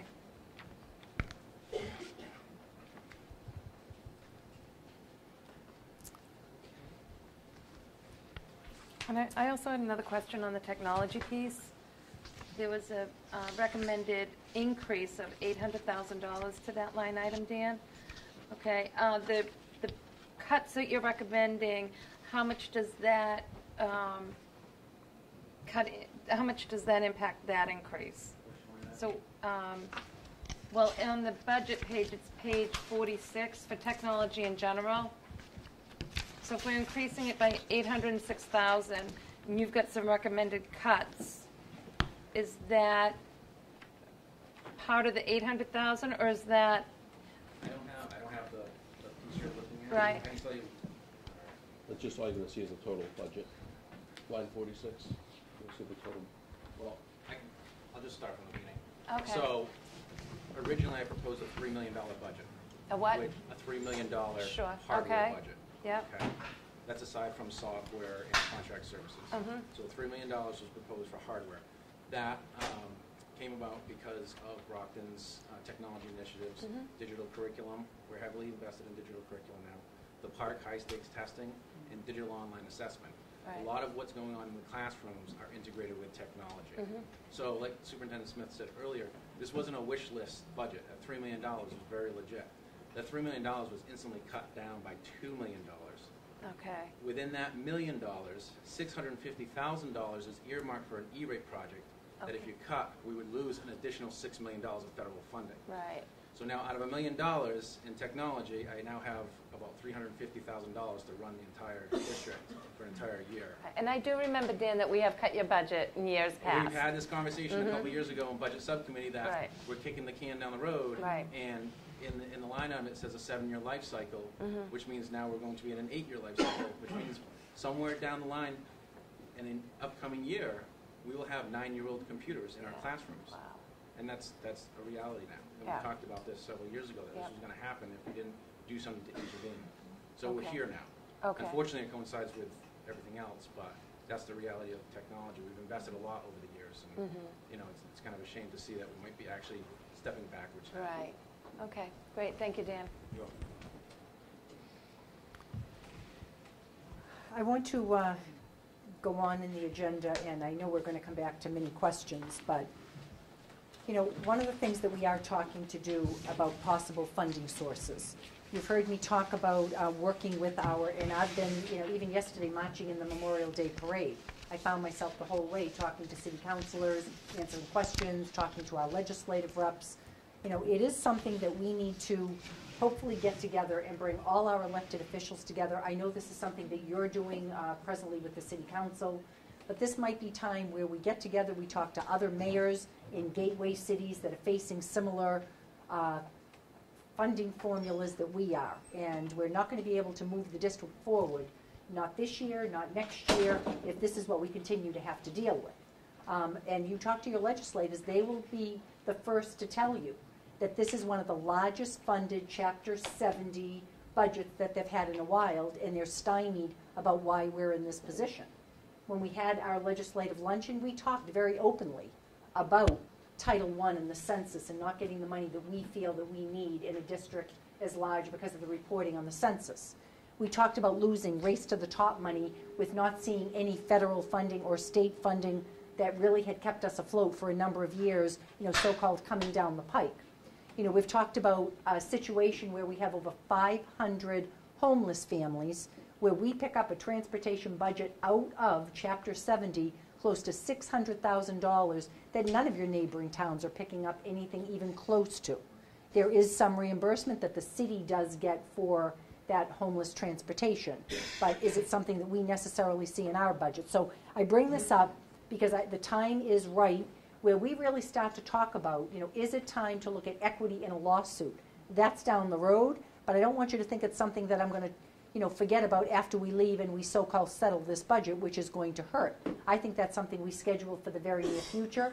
I've already talked to our communications director, Jocelyn Meek. We're putting together a letter and an invite to try to bring some people to the table to talk about where we go from here. Also, one of the things Mr. Minicello and I were talking about, I guess if I have to tell you about good news, there are a number of grants. I actually sat up at the high school with their leadership team, with Heather Origi, Laurie Silva, a $750,000 a year grant, you know, that we possibly will, you know, certainly apply for and maybe, you know, certainly acquire the grant that brings in a PBIS program. And as we start to look at grants, there's 2 federal grants out there that you're now working on. There's a Carol White physical education grant that money has come in, they've pulled back a little bit. I don't have an exact amount for you. When I do, and that's again in the phys ed department, we'll start to talk to you again about how the grants possibly can support either bringing some jobs back or giving us a little bit of breathing room here, because we have absolutely none. We'll continue to work with our development office. We were looking to bring in businesses to get support. I think it's It's now critical, now more than ever. Our next steps. I'm sorry, yep. On that item, with respect to our local officials, we've been reaching out to our local officials. Many of us, I know, have spoken to them because they're obviously in charge of approving the city's purse strings and the budget that the mayor recommends. So the more of us that speak to them and inform them, I mean, we've been doing our best in terms of trying to make them aware of the situation that we're in. But the more people that reach out to the city side, the better. Because, you know, constituents are going to obviously be upset about what we're dealing with, but you know, those are shared constituents with our city officials as well on the city side. So I would only suggest that we all continue to, you know, lobby for our students, for our school system, because again, we want to maintain the standard that we appreciate and continue to try to uphold here in the Brockton Public Schools. So I would only add to that, Tom, to say, you know, I'm sure I've been hearing from a lot of constituents, parents, students at our high school, neighbors, others. I think they logically reach out to us about the school budget. I've been trying to keep track, especially as it relates to emails, to see who else is CC'd on those. Sometimes it's the mayor. Seldomly, it's our city councilors. And for anybody watching on TV or anybody here, as you're writing letters, as you're looking to contact us, you should be looking to contact your city councilor and the mayor as well, because the budget we have is the one that they approve for us. And then we do our best within those confines. And so it's important that they hear and understand the same concerns.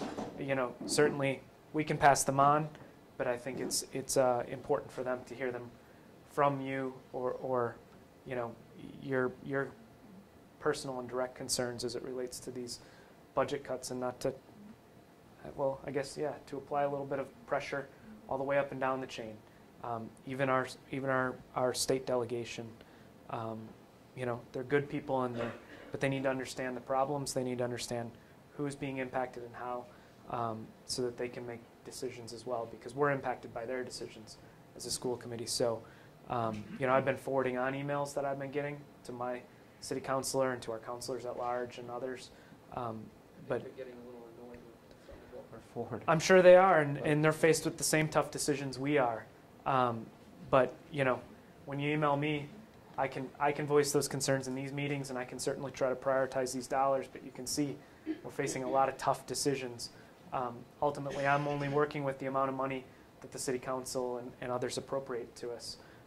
So it's important that those concerns go all the way up to the city level. I would echo that sentiment. You know, I know our state delegation has been very open to, you know, me pestering them, if you will, but I feel it's absolutely necessary that, you know, I consistently talk to our state delegation, our, you know, city councils, to impress upon them that, you know, we need the funding, and these are not, you know, pleasant cuts by any stretch of the imagination. Not only that, I lose sight in this city when you think about the Brockton Public Schools. People make decisions about whether to move into places based on their school systems.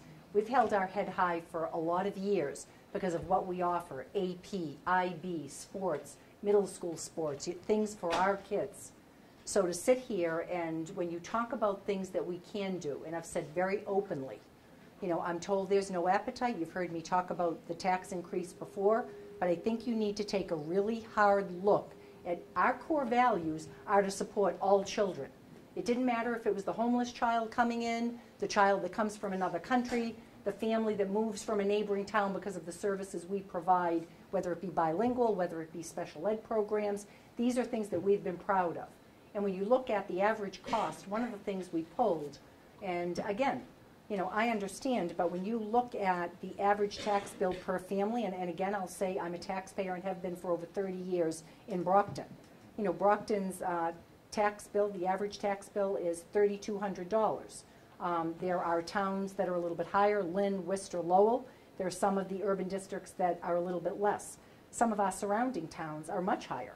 And what is that average cost, $100? Is that a cup of coffee a day? I mean, I think we have to really look at what our core values are and how we support our children in the Brockton Public Schools. And it's not just the children, it's our families and it's our community. So I think we need to start talking about, again, you know, how we, you know, these are the recommendations I'm making to you. I told you from the very beginning.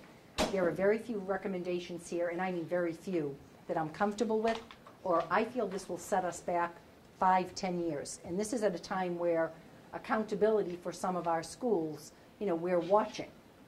And, you know, this certainly is not the time to be taking these steps back. Since we are talking a little bit about the overall funding, for the benefit of some of our newer members, if I could address this to Mr. Condon, with respect to Schedule 19 and understanding Schedule 19, the city is, the increase with respect to Chapter 70 funding, we increased 8 point, what million? 8 point. Well, 8.5 million on our additional, our enrollment, our growth. Okay. So out of that 8.5, the city is allocating 3.7 to our last year's figure, bringing us up to 160 million and change? Correct? Yes.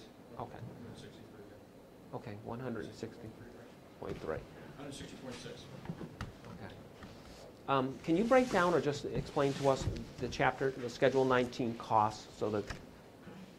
Yeah, I better come up to do that. Okay, great.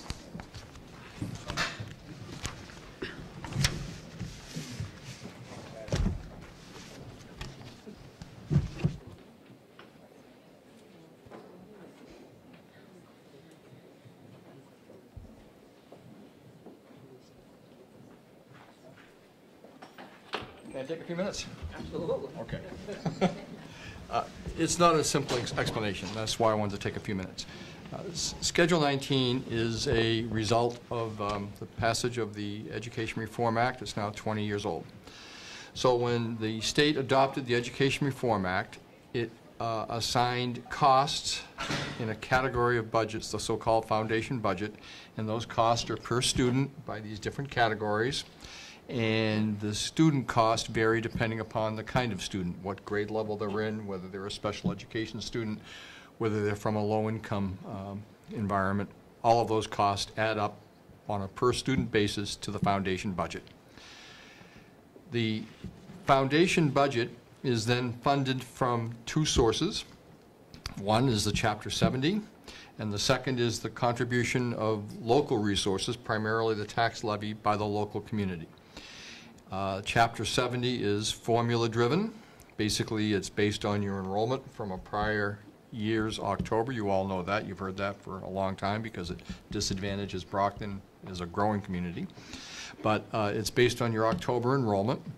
Your local contribution is based now, is because the formula's changed about 10 years ago, is based now on a target contribution, which is a derived from the community's relative income level compared for its population compared to the state's relative income level as a whole, and the community's property tax base compared to the property tax base of the rest of the state. So for Brockton, we're expected to contribute about 20% of our per pupil cost out of local resources. The rest comes from Chapter 70. We're a little bit short of that in Brockton on our local contribution, but we're getting close. So how much you spend is dependent upon your students and the foundation budget. Where it comes from two sources. And then the next category is where it gets spent, because it's spent both in your school budget and in your city budget.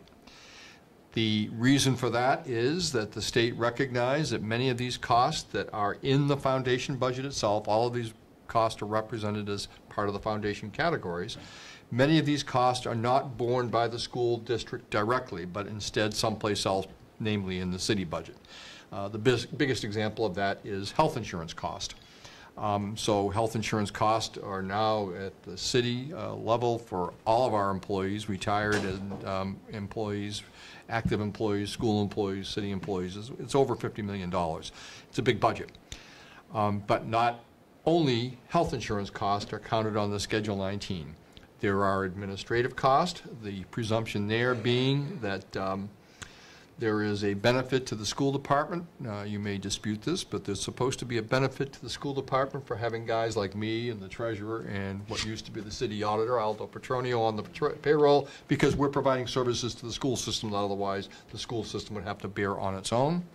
There are maintenance costs that are borne in the city's budget, which are to the direct benefit of the school department.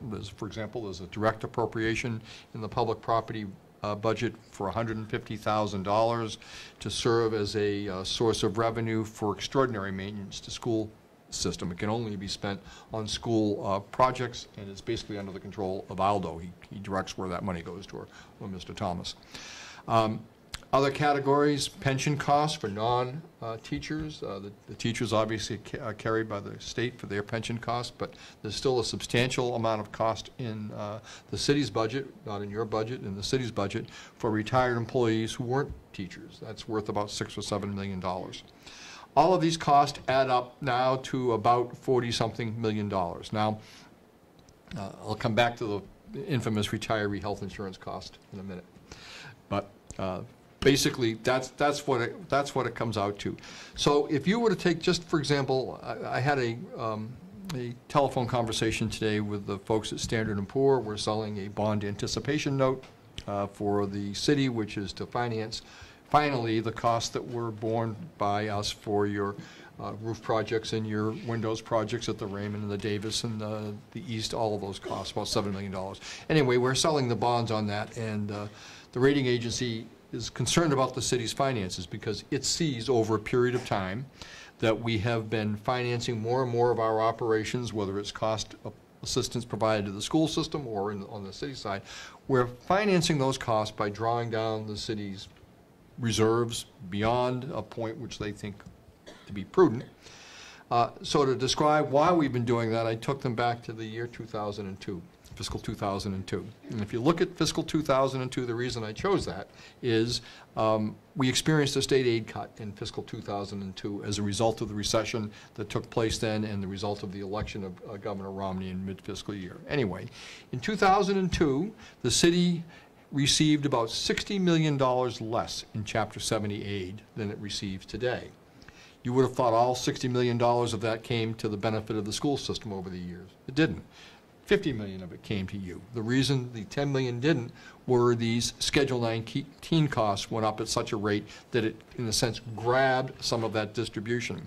However, at the same time, the city's unrestricted state aid, the stuff that we get to pay for other costs other than Chapter 70, it didn't go up by $60 million. It went down by $12 million. It went down from $32 million to about $20 million. If you think about the city's relatively poor revenue base, where is a city like Brockton going to make up that $12 million? It wasn't a one-time cut, by the way. It's gone. Every year, $12 million gone from 2002 until today. The value of that, it's not even with an inflation adjustment. You know, at least your Chapter 70's got some years not much of one, like this year, but an inflation. Nothing to increase for inflation, just an absolute cut, never coming back. At the time, I didn't think that would be the case. At this point, you have to believe it is the case. There's no chance, I don't believe, of our seeing that money come back. So, $12 million gone. Our tax levy went up at the same time by about $40 million, but the first $12 million went to make up what the state yanked away. So it's really only a little over $30 million. That $30 million has to pay for the increased local contribution that's required to the school system. That's gone from about 20 to 37, $17 million. Now, some of it we haven't given directly to you because of those Schedule 19 costs, but the rest of it has gone as an increase to the school system. And in the meantime, we've had other costs go up as well. We've got costs for our pension costs. We have an obligation, I think, periodically, if not more than we've given to our employees. You've settled contracts with your union employees. I don't object to the people who work for the city making a decent salary, whether they're a school or city employee. They ought to be well paid. They do good work and hard work. But there isn't enough money to come to good settlements and fair settlements with that amount of money left over. So that's why we've been drawing down reserves. I don't see an end to it. It gets worse when the political culture is unwilling to pay taxes.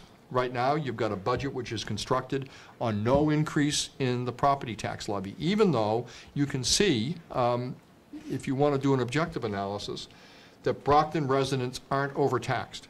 I did it for the city council a year ago. If you want to read it, go to the city's website, look at the city's finance department, look at my famous budget letter for last fiscal year, and you can see the analysis. We pay about 5.5% in Brockton of median income on property taxes. Statewide, 5.5%. We're not overtaxing there. We pay on water and sewer services in Brockton. The average is about $400 for water and a little bit more for sewer.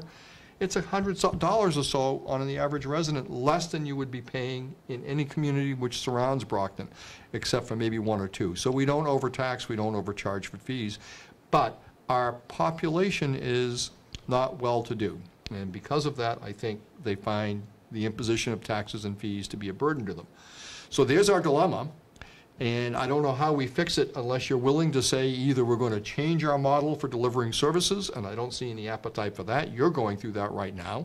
On the city side, we're going to be going through it too, or you're going to have to say we have to swallow hard and make the case for paying the cost of what we consume in terms of services. I think we're assumed under Proposition 2.5, that you'll use that annual levy. It's just an inflation index. I think you're assumed that you'll use it, and I think we need to, but right now we're not doing it.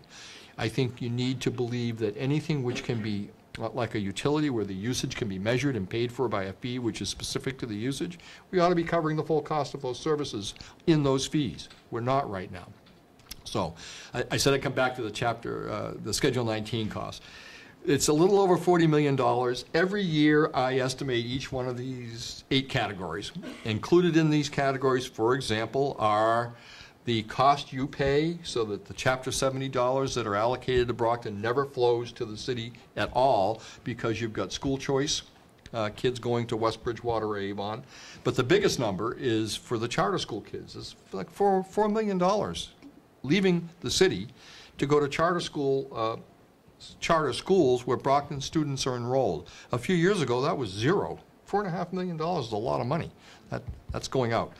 The insurance costs for health insurance are specifically measured. We look at every single school employee and the health plan they're in, and that's what we charge you for.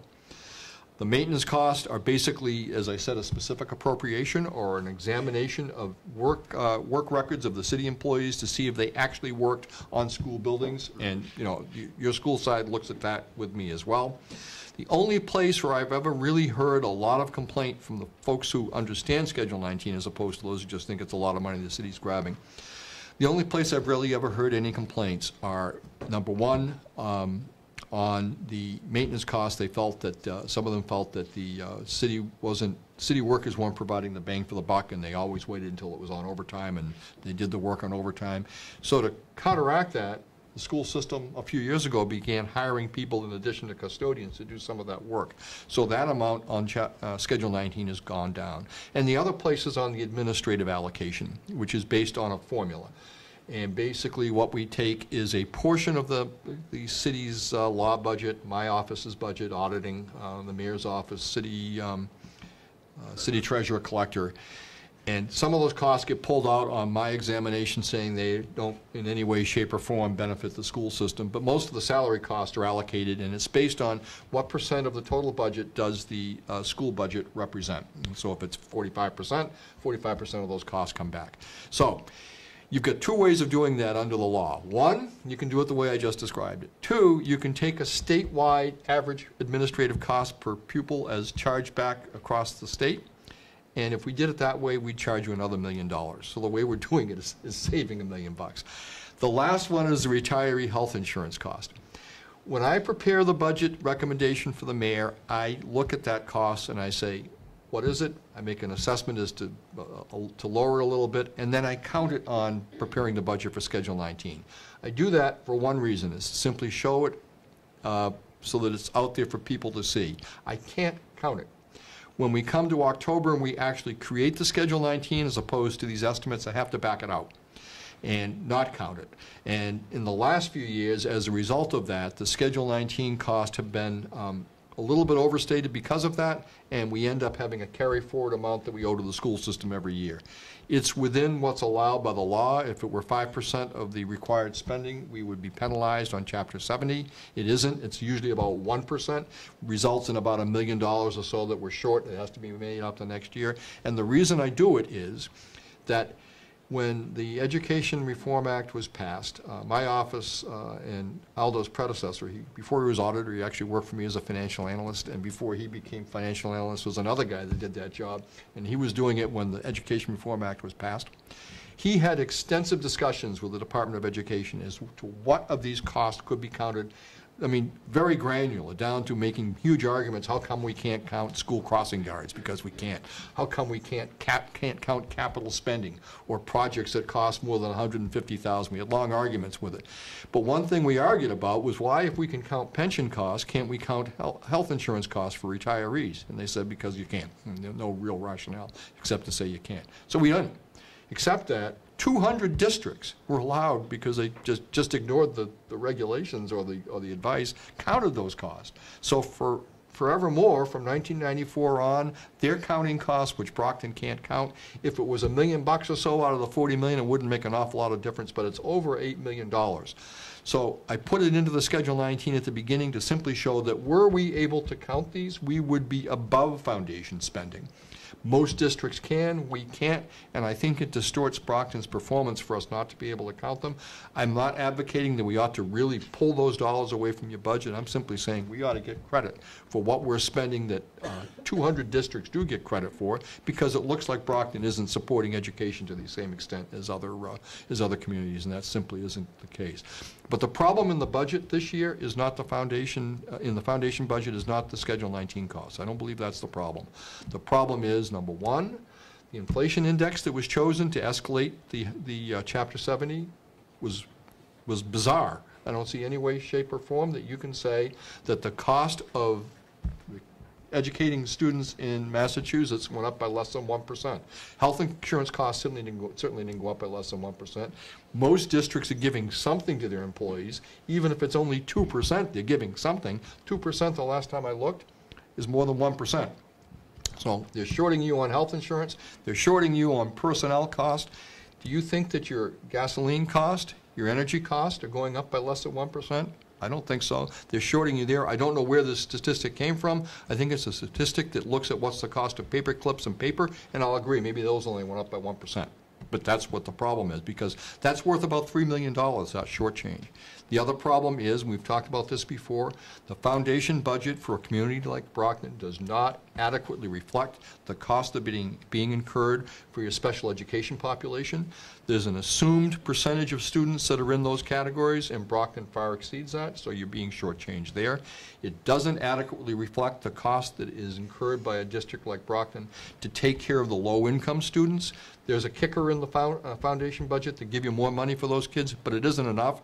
And if it were enough, don't you think your results in terms of testing would be closer to, say, Newton's, and they aren't? Is it because you've got a union workforce? I don't think so. Newton's got a union workforce. The problem is there's not enough money in that foundation formula to take care of the real cost of taking care of those kids. That's where I think the problem is. And then the state aid cut that was made to the city. So where do we have the money to bring more assistance to the table?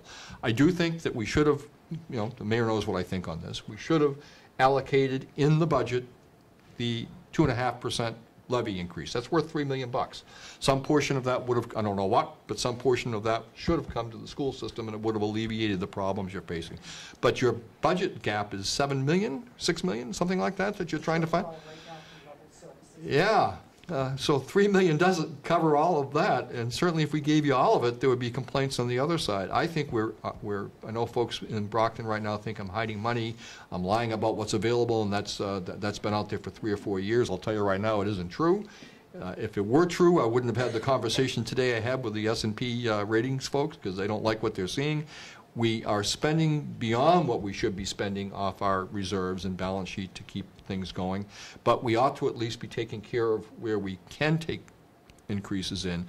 The water rates are inadequate. The water budget isn't paying, just like you've got Schedule 19, we've got a reimbursement amount that we count for the utility funds that are supposed to pay their own way. If they don't, there are costs that, they've got health insurance costs in the general fund budget too. If they can't reimburse us for that, then that's a shortage of revenue for the city's budget, and there really ought to be a water rate increase to take care of that problem. There's a possibility of about $1.5 million of extra revenue if that rate increase just to cover that problem were passed. And I think a lot of that would come the way of helping alleviate these budget problems. Problem is multifaceted, but I don't think it's Schedule 19. Open Any and honest, questions? and I would say your assessment tonight was very honest and frank.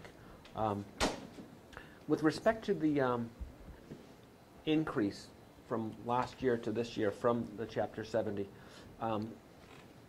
the increase is about $8.5 million.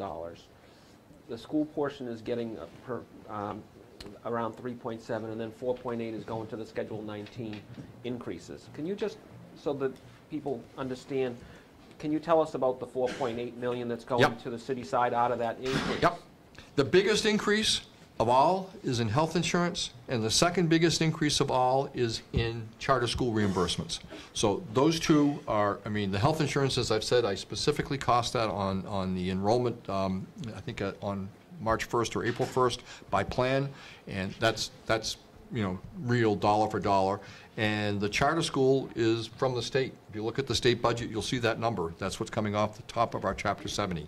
On top of that, there is on that infamous administration, last year was budgeted at $3 million, this year it's budgeted at 3.3. That's an increase on budget, but if you look at what we actually incurred on Schedule 19 last year, it's a little bit less than that.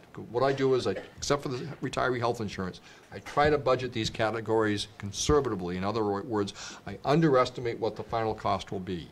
By doing that, it forces the school committee appropriation to be a little bit higher, so that we meet the minimum spending. The other place that showed a significant increase, Mr. Minicello, is the employee benefits line other than insurances, and that's basically a pension assessment. There's no way to sharpen the pencil anymore. Well, I don't know where, if last year's actual, not including retiree health insurance, was $38.1 million. This year's actual, this year's budget, not including health insurance, including retiree health insurance, is 43.8, but the retiree health insurance estimate's only 5.6. If you pull that back out, it's basically at last year's level, and I know some of those costs are going to go up, so I think we've already done it.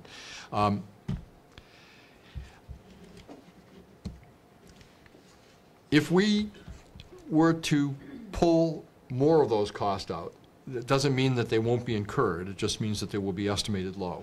And I have a hard time then justifying to the other side of the street why it is that we need to pull less money in for the public safety function, which is basically where everybody wants to see the money spent right now. For example, I know one of the categories happens to be those school resource officers that you're looking to cut. It's about $130,000, I think. Well, I only estimated 100, but the city's budget that the mayor submitted to City Council assumes that they're going to be paid to the extent that they've been paid in the past by the school committee. So, if you don't pay them that way, then you've just given the bill for those officers to the school, from the school side to the city side, and he's going to have to scramble around to find that $130,000. So it's like squeezing a balloon. If you squeeze it in one place, it pops out someplace else. Well, in light of what we're facing, I'm not going to be bashful to at least ask. Don't blame you. But what I think really ought to be done is not so much on Schedule 19, but on the revenue side. That's right. That's where I think there's leverage. You might find $100,000 or $200,000 in disagreement between the city and the school on Schedule 19, but a tax levy, which all you need to do is recommend its appropriation and get the city council to vote it, because it's, we're just talking about what's allowed under the law, and a water rate increase for a utility fund which isn't balancing its budgets right now. Those two things seem to me to be basic starting points that good budgeting would have in the budget. Any questions, Mr. Henningsen? So, one of the things that I've read the mayor is trying to do is go after nonprofits and ask them for payment in lieu of taxes. Do we have a rough estimate of what that would look like, and if we got what he's looking to see, what would we see any of that? Well, if the mayor were successful in getting agreement to pay that, because he can't compel it, it would have to be voluntary, then that would be the kind of general fund revenues that are available for appropriation to any purpose, you know, whether it's school transportation, for whether it's an increase in your net school spending appropriation, or for buying a cop, or as I'd like to see, let's start to rebuild the city's reserves. They've dwindled to a level where I'm not comfortable that we're able to withstand future cost.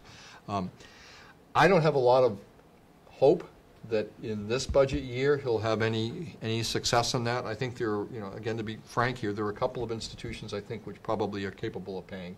One would be the Brockton Hospital, and the other would be the YMCA. But you know, these institutions develop their budgets just as we do, so you can't be coming at them in the middle of a fiscal year saying, come to the table with more money, and expect that they will at that time. The second is that, on that, the timing isn't too good. The second is that there's nothing to compel it. I actually think that there ought to be, if revenues for public finance in Massachusetts are so constrained, especially in cities like Brockton where the tax base isn't that great, that you need to be banging out there for every nickel you can get. I think that it's really something that the state should do to put, so it's not a variation from one community to the next, what these hospitals pay or nonprofit institutions pay. There ought to be some mechanism that says, here's how we're going to assess some level of taxation. It isn't voluntary.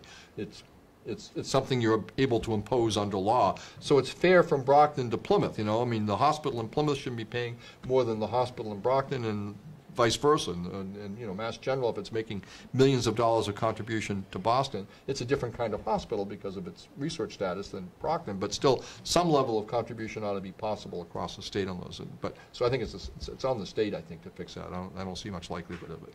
But if you got money, it's available. But it's hundreds, not of thousands, not millions. And our problem is millions. Yeah. But millions and millions and millions. Any bit helps if we That's can true. get, you know, That's an true. additional teacher back into the his classroom. proposal wasn't received with open arms. It was, yeah. And just a quick other question. I remember, and you can, you know, explain this a little bit better, but I remember watching a city council meeting maybe a year or so back, and they were discussing the health insurance and how they were going to switch health insurance plans, and it was going to save, and there was two options on the table, and the city council decided to take one option versus another. Right. And that actually wasn't as big a savings, I Correct. guess.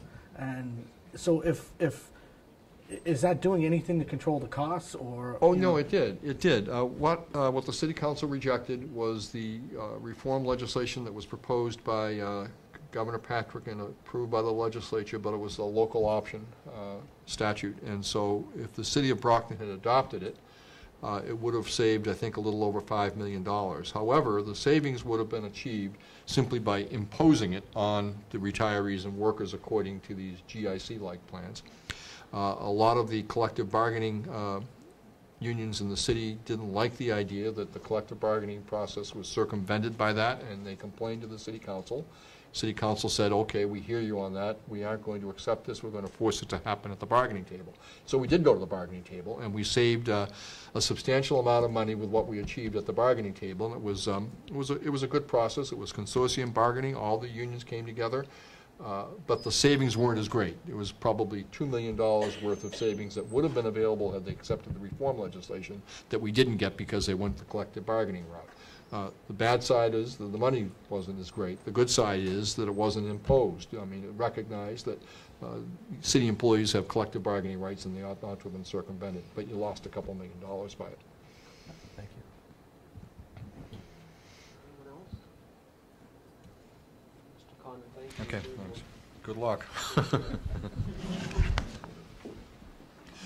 I do sympathize with you. I agree with what the superintendent said. This isn't a budget that the city should be proud of. The schools are an essential part. Good schools in Brockton are an essential part of the Brockton image. Brockton's always been a kind of working class community, but a working class community which really, really supported its school system. And it does have a big difference in how you attract people and businesses long term to a community.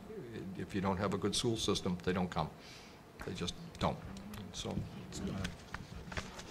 good luck in making it happen. So, thanks. Thank you.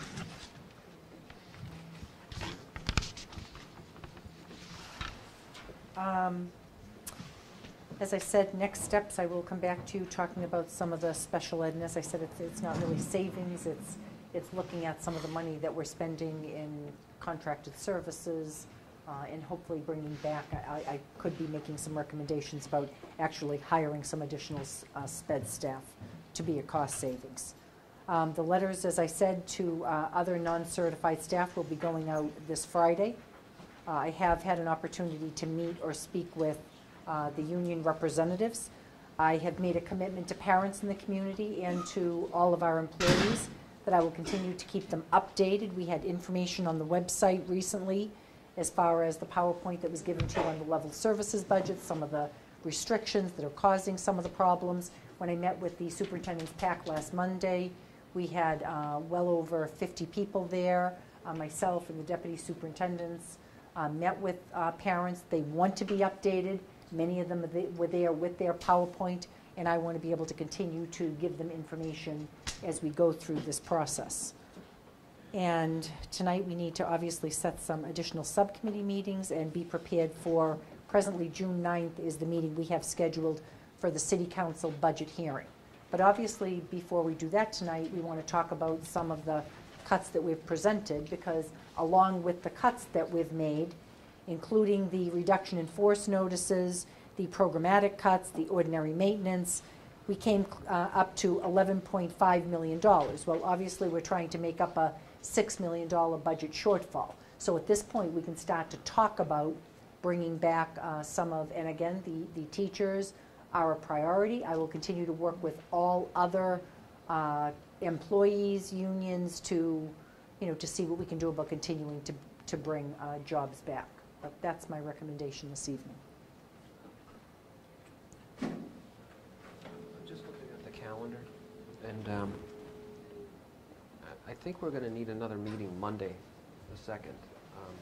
Now, that is a night that we have a negotiation scheduled, but I think we're going to have to bump that negotiation. So, can everyone take a look at their calendars for Monday, June 2nd?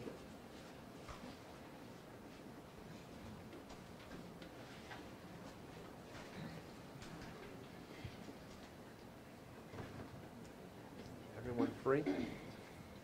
Yes? Okay. Yeah, I definitely think we have to.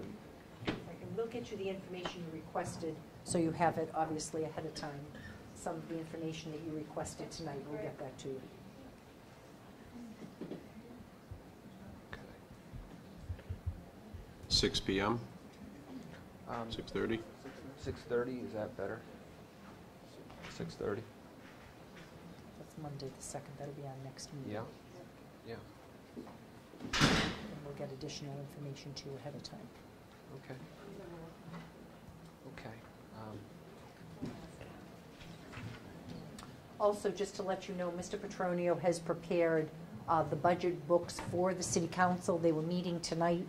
We put together a letter letting them have the front part of the budget with all the information behind it is the superintendent's recommended budget, but also, a letter letting them know that it's not the school committee recommended budget. That we would replace the superintendent's recommended budget once you approve a budget going forward. But we wanted to make sure, there was a concern a couple of years ago as to the timely manner that they had the information to look through. So we'll have this information to them within the next day or two. Correct. Okay. All right.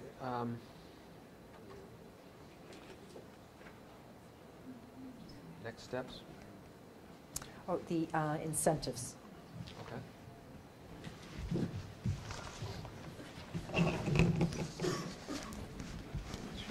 One of the things that we had,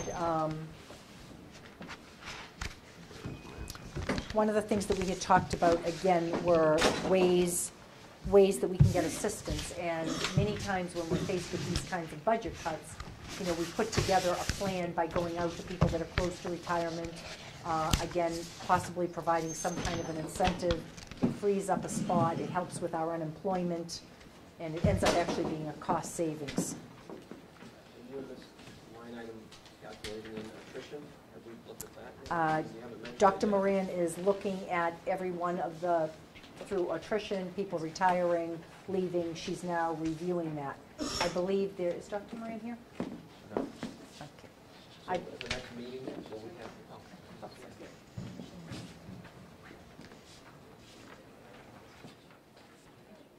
I believe there were some dates that people also had to report back as to whether they were coming back into the district. Dr. Moran, are you hiding back there? I didn't see you at all tonight.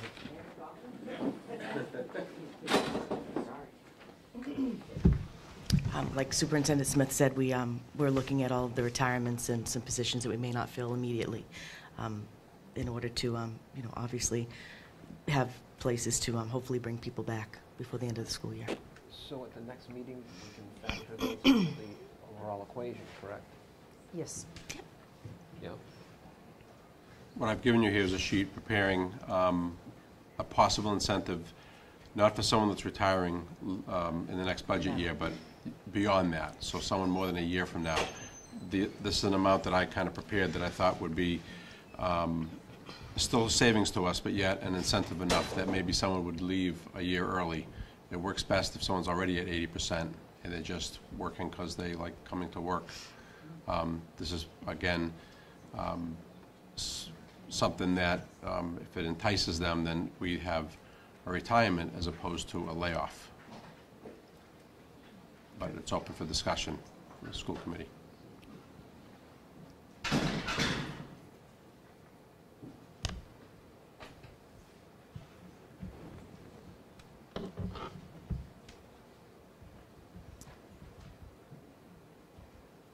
We had done this, I think, 2 years ago or 3 years ago. This looks like a little different formula, though. It's, Or this form just- is, Or just because the numbers changed, is that? it's that, but it's also, it's a little stronger in the amount, because we didn't have anyone, I think we only had 2 people out of the whole district that took it last time around. So, seeing that we're in a little more dire straits this time, I felt that it was better to give someone a retirement party than it was to give them a pink slip, so that we'd be willing to pass off more of the savings to go that route. So again, it's something that, would be individual by individual. If they were to leave halfway through the year, we could maybe look at adjusting that number to half of it, if that's what our savings would be. Is this something that you want direction on this evening? Or? Yes. So we can approach people. So you listed all these as averages, so Mhm. these costs would fluctuate based on the actual, or, so you No, asked. I think the dollar amount we'd have to give, we'd have Same to, for everybody, would be flat. correct. Okay, so it wouldn't fluctuate So- based on who was retiring and what their salary was. It would be flat based on the average Right. across the, Right. I'm assuming the person retiring is at a very high salary because they're in the end of their career. yep, And what I'm basing the savings is that person at the bottom of the ladder who would have been laid Who've off. been laid off. okay. So, So that, we actually have a net, a certain amount of net gain. yes. So for our certified staff members, the incentive would be $26,000. Our custodian would be $22,000, administrative assistants $20,000, and our paras at $14,000.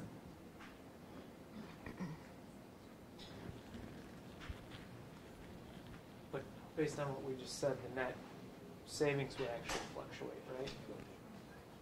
Exactly. The net savings would fluctuate. So these are an average net savings, and if it is, assumably those higher salary folks who are retiring, that savings gap actually increases. Or they can It come could, down. depending on how you do the backfilling. Okay. Or if we do. Or if you do. Exactly. Mrs. Joyce? So that net savings from layoff is after you factor in the incentive? Yes. Oh, which column are you talking about? The Net savings from layoff? If you take the BEA, it's 34,000. Right. That's what we would save by laying off a if we lay off, for a second-year BEA employee, we save about $34,000 overall in the budget. Okay, so So what we're projecting is offering someone on the other end of the spectrum $26,000 to leave 1 year early. right, so where is our savings? Our savings is in the middle. It'd be the $8,000 difference between the two. But again, really, I think our savings is the fact that you have someone retiring as opposed to being laid off. I get that, yeah. So you take that unemployment cost out, Exactly. but you're saving the salary. How are you saving on the health insurance? Because they're no longer,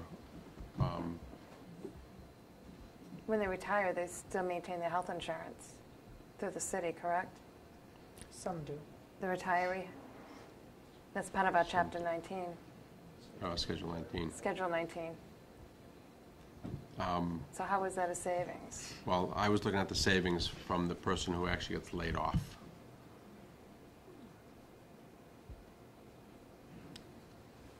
The fact that we're, I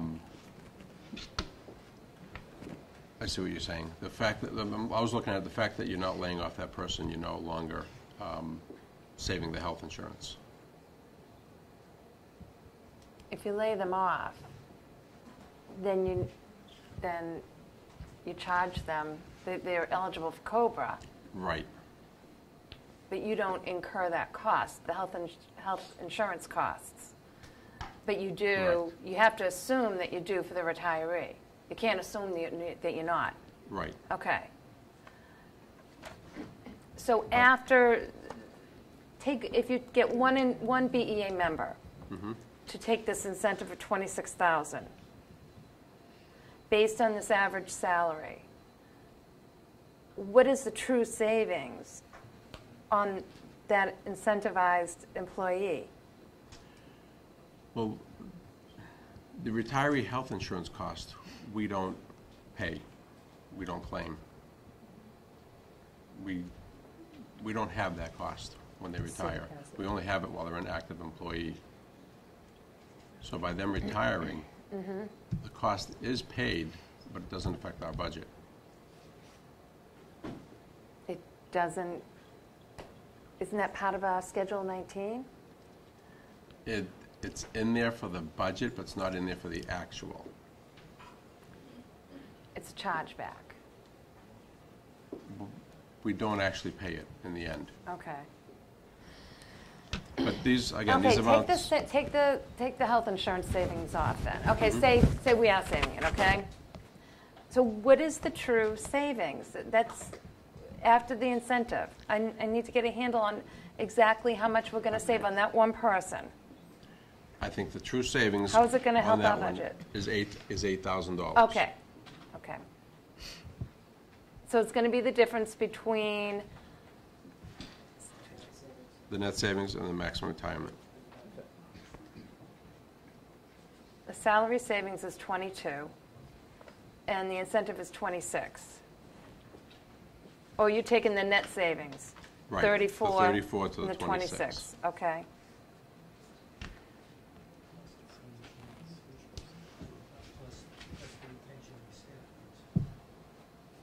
How many people would be eligible for this? Do you know? We don't know yet. And, I mean, you can look at anyone that's been here that's at maximum pension amount, 80%, and you can kind of assume from there. But there are also people that could be at 76% that are just ready to go and are willing to do it. So it's hard to say. We've got people beyond 80% that don't want to retire. So that's why we kind of made this a little more rich, hoping to pick them up. Right. What did we offer last time? Do you remember? I think we're at 20,000 for BEA Okay. and 15 for 15 for custodians.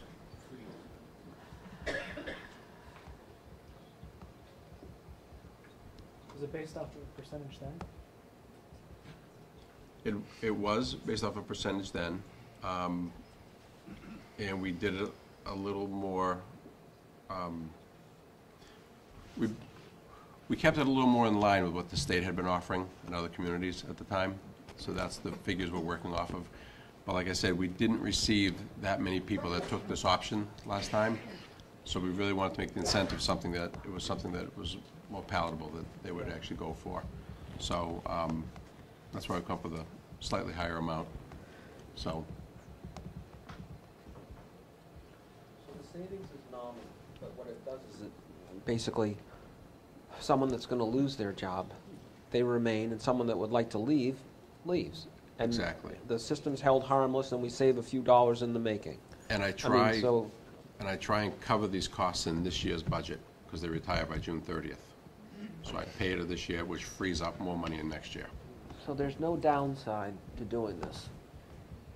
Correct. Financially, we're not shooting ourselves in the foot. Correct. Okay.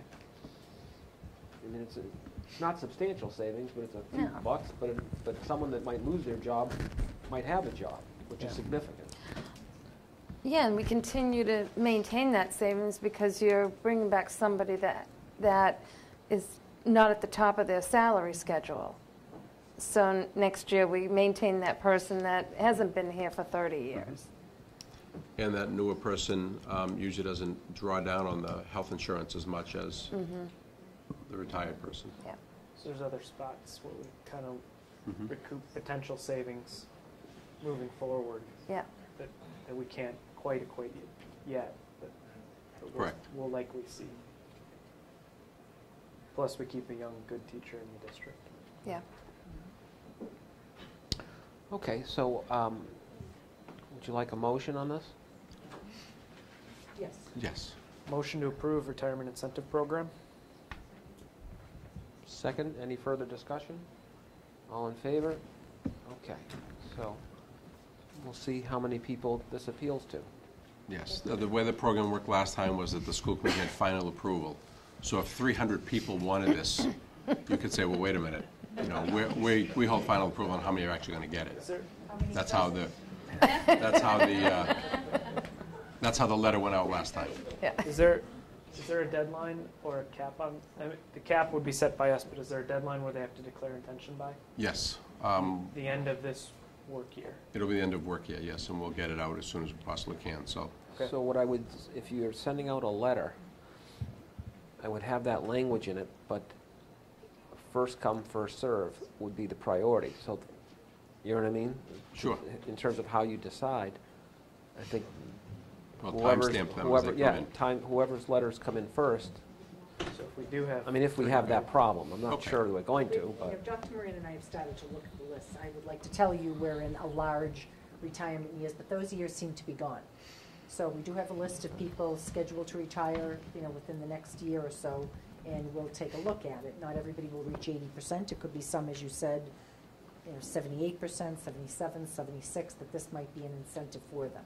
But I can't say it's a large list. But we want to be able to put that out there. As I said, I want to meet with the unions. I want to hear what suggestions they might have to assist us in knowing that we have been very transparent in what we're dealing with. So hopefully when I meet with them, we'll talk about this incentive and also talk about some of the suggestions that they might have. can we schedule that meeting with the unions prior to next Monday's meeting? I'm going to attempt to do that first thing tomorrow. Okay, And as I great. said, I did have dialogue with them today. They were very upset, very concerned about their members, as they should be. And I'll say the same thing to them that I have said to the teachers. We will continue to support you and look for ways to make sure we have the workforce that we need. And let me say again, for over 17,000 students and growing. This is not a community facing a declining enrollment, as many of the other communities are around us.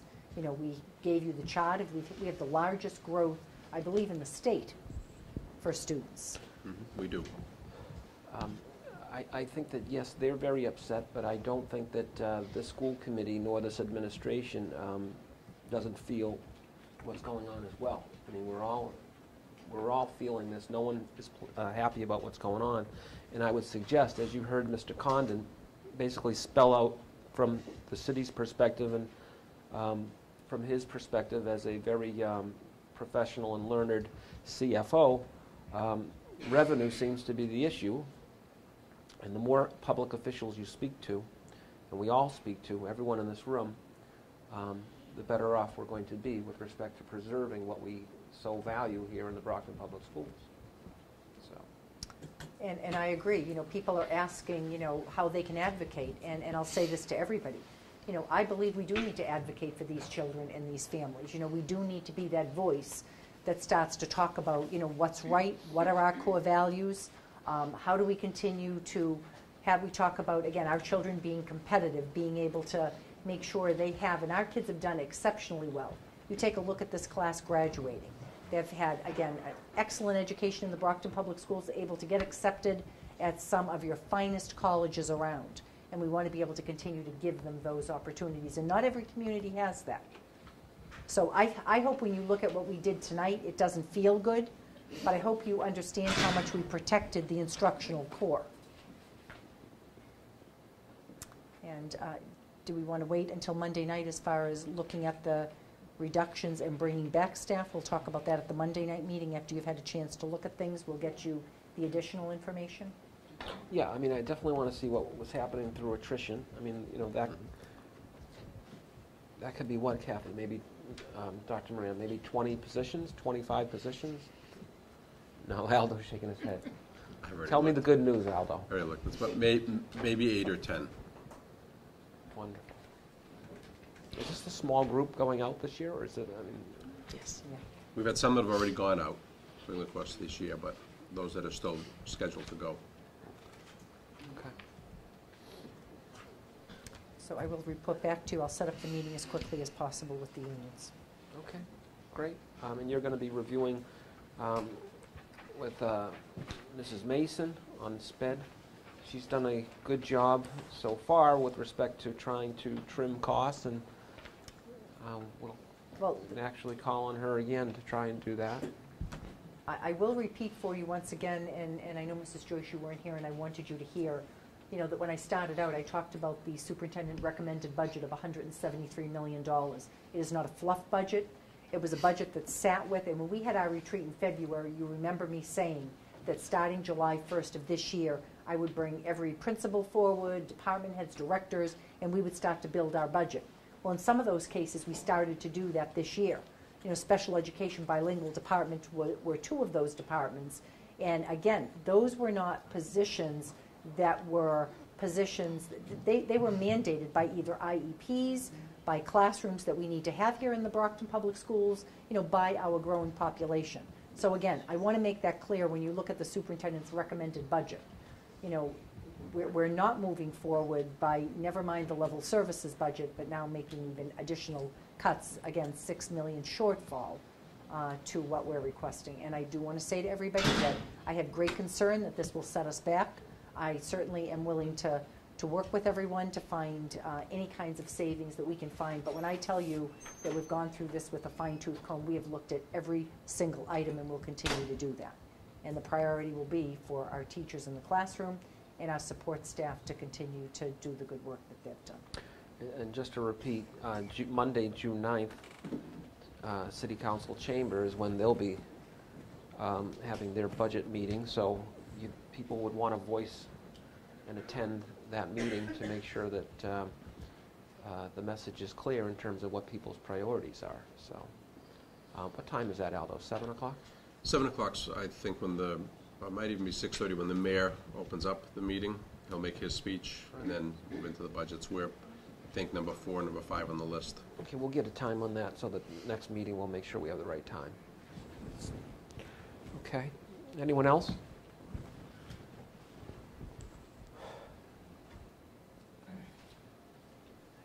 Would you like a motion to adjourn? Yes, a motion to adjourn. Okay. Second? Someone? Okay, all in favor? Thank you.